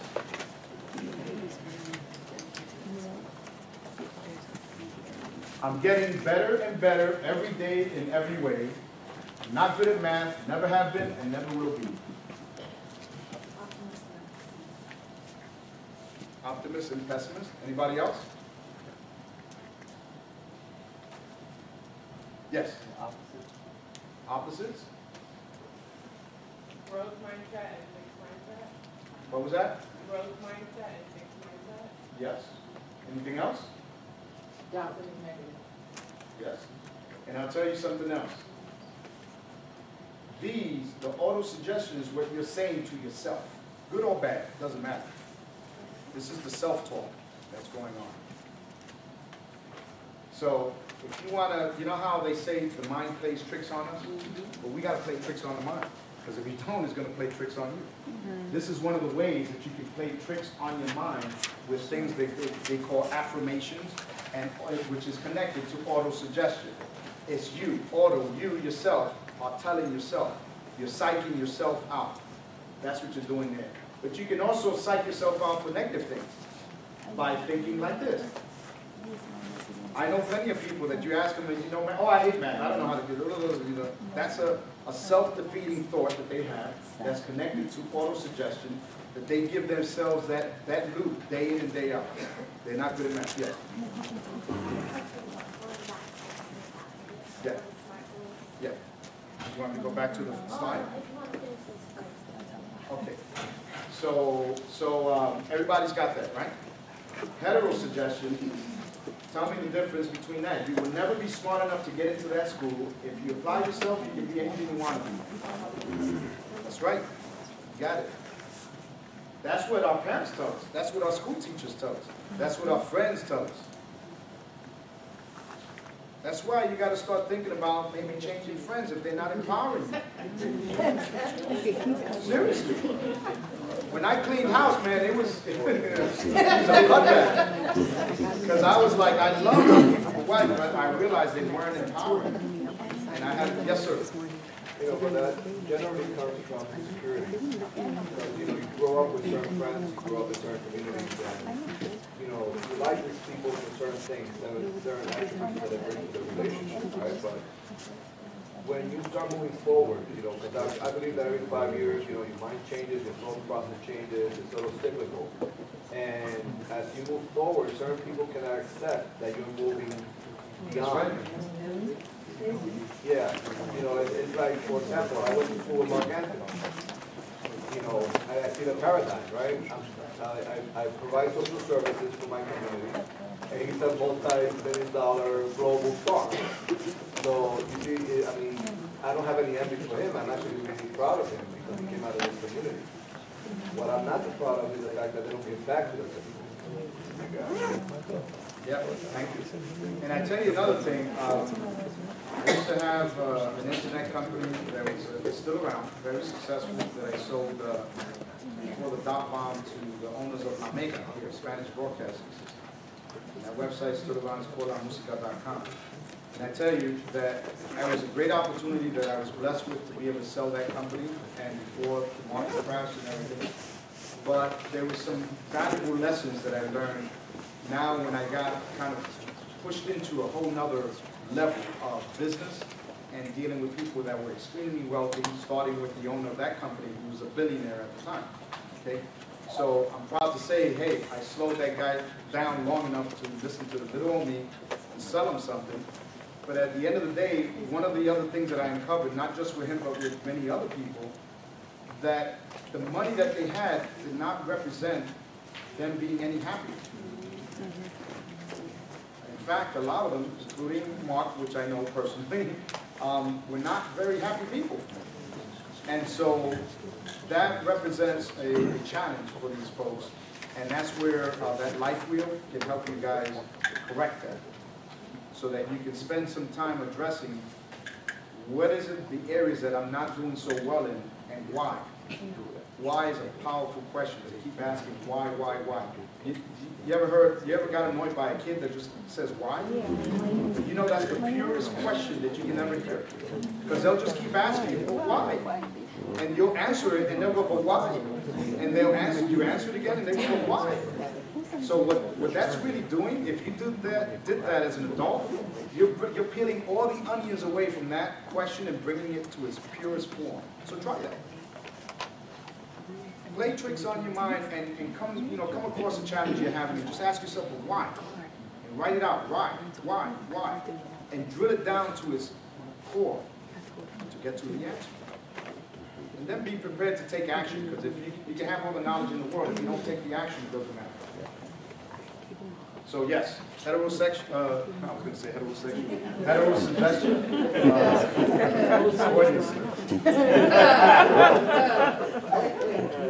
okay, so that's that. Now, you did a little bit of this already. So when you're thinking of meditating, go easy on the coffee. Go easy on the coffee, go easy on the sugar. You already know these things. Find a quiet spot, close your eyes, place your hand on your heart, visualize, charge it with emotion. That's why the young lady over there, when she saw her mom in her travels, emotional, right? You almost cried just now when you brought that memory back up too. So it's about emotion. And ladies, you wash your hair all the time. Wash, rinse, repeat. Do these things and repeat it. Do these things and repeat it. Who goes to sleep with the TV on here? And I stopped doing that years ago when I realized the damage I was doing. Who wakes up to the radio? Who wakes up to an alarm that's going, If you heard my alarm, it's harsh. It's like beautiful music. It's like I wake up and I'm like, that's how I wake up. Seriously. Yep. So understand that these are the things you have to do to take control of your own life and not let somebody else program you. No wonder you'd be in a mood or irritable if your alarm clock is and then you turn on the TV and it's all bad news, right? And you're trying to just hear the weather report, but it's got all the other stuff sandwiched in between. Okay? I don't even have a TV in my apartment anymore.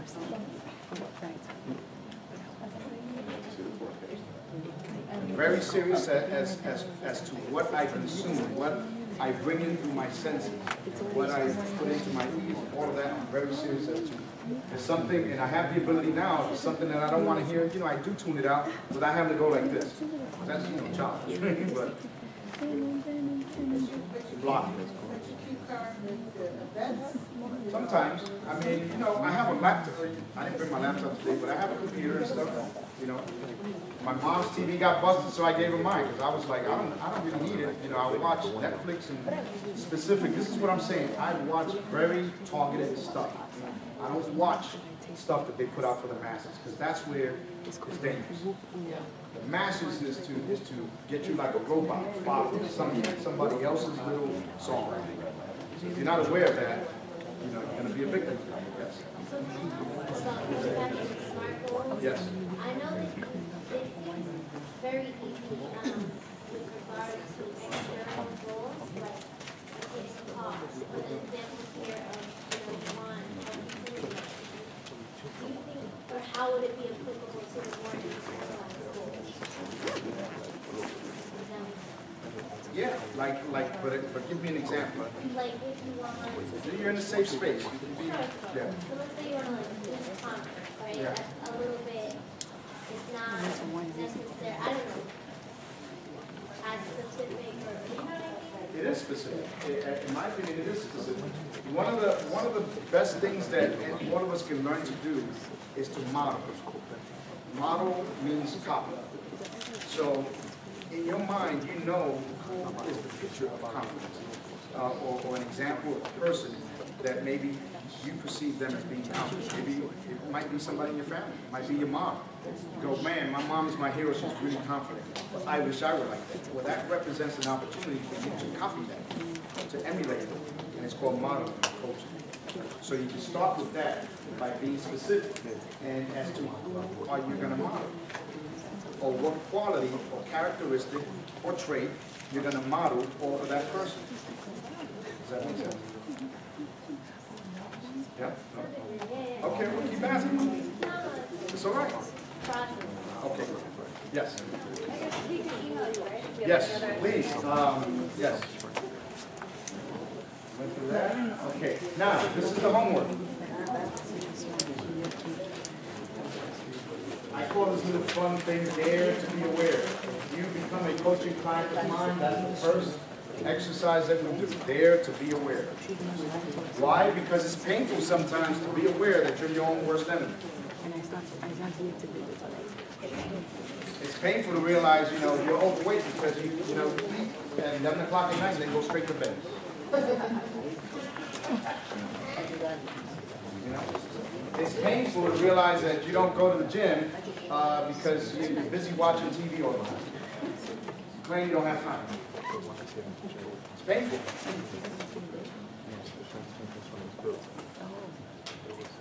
So, this, you're going to do it like a log. And it has columns with date, time, and activity.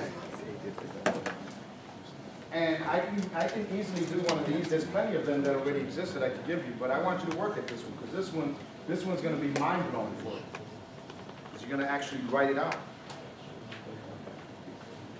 And like it says there, fill it honestly and faithfully. So, an example is, if you wake up at 8 and you go to bed at 11, that log is going to have a column with 8 to 11 and Monday through Sunday. And then another column is going to have activity. So from 8 to 9 in the morning, when you woke up at 8, what did you do between 8 and 9? That's the activity. There comes 9 o'clock. What did you do from 9 to 10? I guarantee you won't get past maybe more than a week of doing this because you won't be able to stand yourself. Because you're going to realize, wow, I just let go of how many hours doing whatever, and I claim that I don't have time for this or time for that.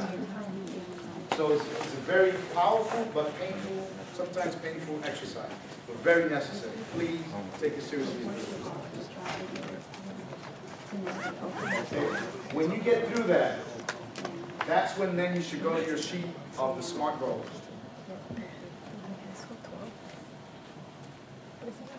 You have that exercise already. The explanation of the SMART goals is pretty thorough.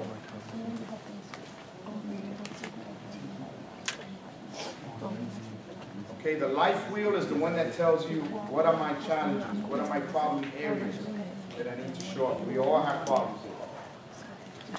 Okay? And that one is on a scale of 1 to 10. So if you're doing well in an area, it's going to be 10. If you're not doing so well, it's going to be closer to 1. Right? That's how you fill in that one. The instructions are on. And once you have this plan for yourself set up, then what you're going to work on is enhancing it with meditation, auto-suggestions, affirmations, and repetition.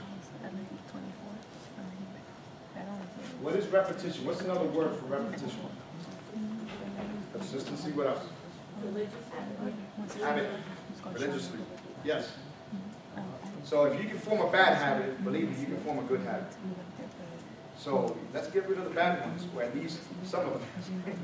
Some of them we need, some of them we like, and replace them with some good habits that serve us and that are congruent and in line with these other goals that we're identifying here.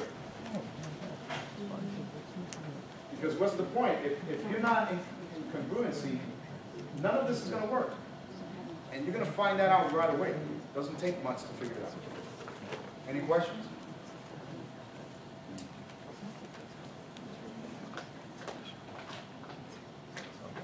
Okay, there's the email, poweryourhour@gmail.com. Yes, Olga. Mr. Esteban, Yes.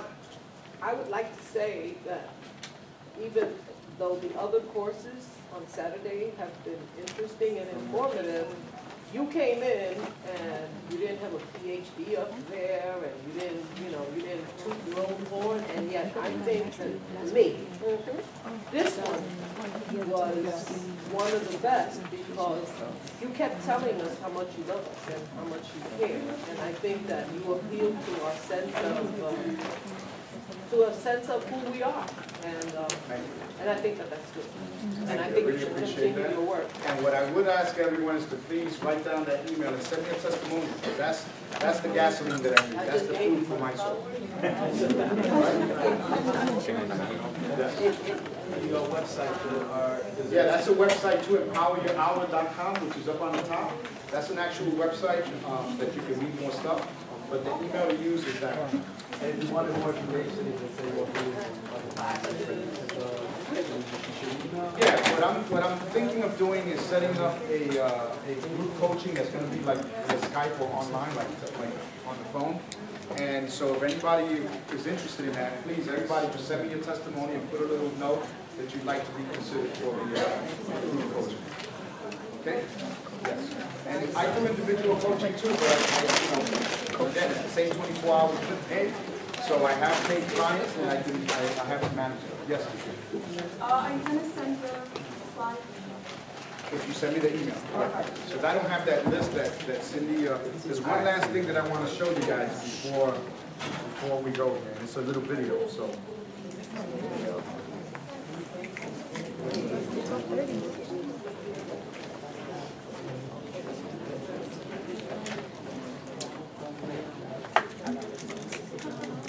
Juan Esteban here, and this is my production assistant, Coco Chanel. Have you ever wondered how is it that people get into a local political office, like assembly person or councilman or councilwoman? Well, today I'm going to share with you some information on a wonderful organization called the Latino Leadership Institute. And I'm going to go pay the president of the organization a visit. His name is Jaime Estales, and he's going to tell you everything there is to know about Politics 101. How to get into a local political office, how to build your base of constituents, and everything there is to know about that. So come and join me. Come on, Coco. Let's go.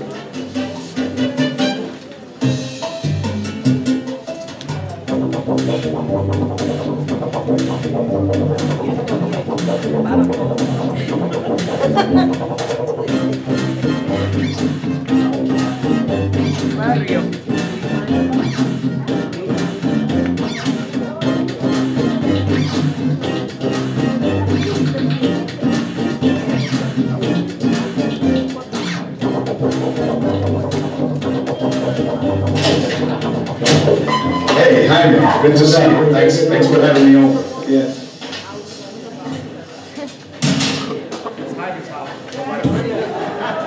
Jaime, I want to thank you for joining us today here to talk a little bit about the Latino Leadership Institute.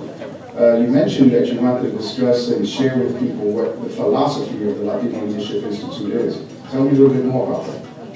Well, the Latino Leadership Institute was, the genesis of the Latino Leadership Institute is basically on the frustration of the Latino community in order to have proper and efficient political representation.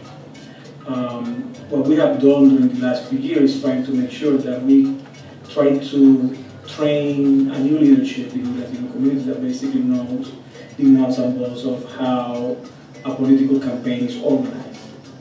And that way, what we try to do is to make sure that they become independent from the political machineries that usually tend to capture this new talent that is coming up in the communities and then make them their own. By training them on how to put together political campaigns, they don't need the favor or become independent of the political machinery. Therefore, they can create a direct link with the voters. Therefore, they can create a platform that is directly linked to the voters and not to the political machinery. That way we democratize the process even more. And what's the history behind this? How did this idea come to you? Well, this is not a new idea. This is something that the Chicanos have implemented for the last 30 years in the Southwest of the United States. It's also in the Midwest, the Southwest Board of Registration. There is the USA Academy in Chicago, and this is something that we needed in the East Coast of the United States. And basically, we're just emulating what others have been doing. But this was something that was very important to have in the East Coast because we were not training people. Basically, the training, if you can call it training, was being done by political machineries for their own benefit. Well, good afternoon. My name is Juan. I am here at the Latino Leadership Institute, Electoral Activism and Leadership Academy. Today's class was taught by Eli Murphy and Michael Yemes on lesson. And I have to say that for my money, this has been the most exciting class by far in each of the 4 classes that I've had the pleasure of attending, including this one, and all been very excellent. But messaging is one of the core elements of electoral politics in Kenya. Hello everyone, my name is Esteban. I'm a student here at the Latino Institute. Today's class we learned about campaign messaging. This is a really good class. I've been in politics for about 2 years now, and just being around, knowing hands-on about messaging and actually hearing these skills and these gentlemen have provided great perspective. It was a really good class, so I really enjoyed it. I learned a lot. Hi, my name is Wendy Gallegos. I'm here graduating from my girls' college.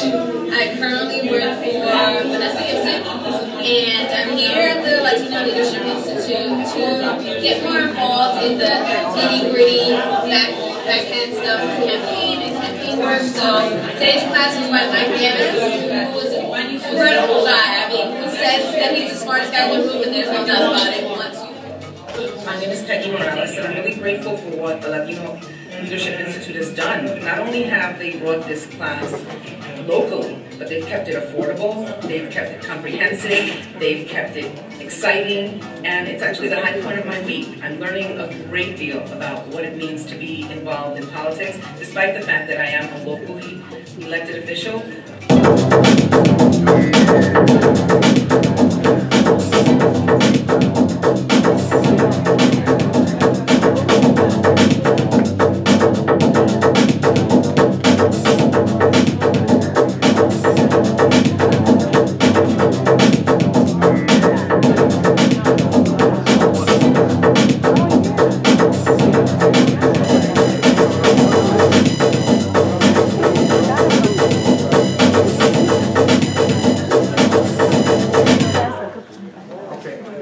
Thank you very much, guys. Curious Poverty. It's a movie that's a documentary that's screening at the Manhattan Neighborhood Network Firehouse. That little project was my school project. I invite all of you guys to maybe talk to Esteban, who's a classmate, and get signed up. It's free. You learn all that video and stuff was done by me at their facility. And it didn't cost anything, and you know, it's good enough. And also, we have the raffle coming up. You're gonna hear from the set and Alan and some other people here as well to, I'm sorry, what's your name? Gloria, for the raffle. So stick around, just a couple more minutes. One more thing, guys. This was an awesome class, not just this one, but all of them. Please stick around for the raffle. Also, last week, we're putting together, or we have together a committee for the gala, our annual fundraiser and gala that comes up in June, if I'm not corrected. I know a couple of people didn't come to class last week, so if you could just please stay, it's probably going to take like 15 minutes to explain to you what exactly we're going to do for the gala, as far as logistics-wise, and what we're doing. So please just stick around and find out what committee you can join. It's an awesome thing. We've got some special people coming out. So, you know, get your tuxes, get your gowns on, and let's do our thing. So thank you guys so much. Please just stick around for the raffle. We got a lot of money to give away. Yes, we do. We have that. I always keep it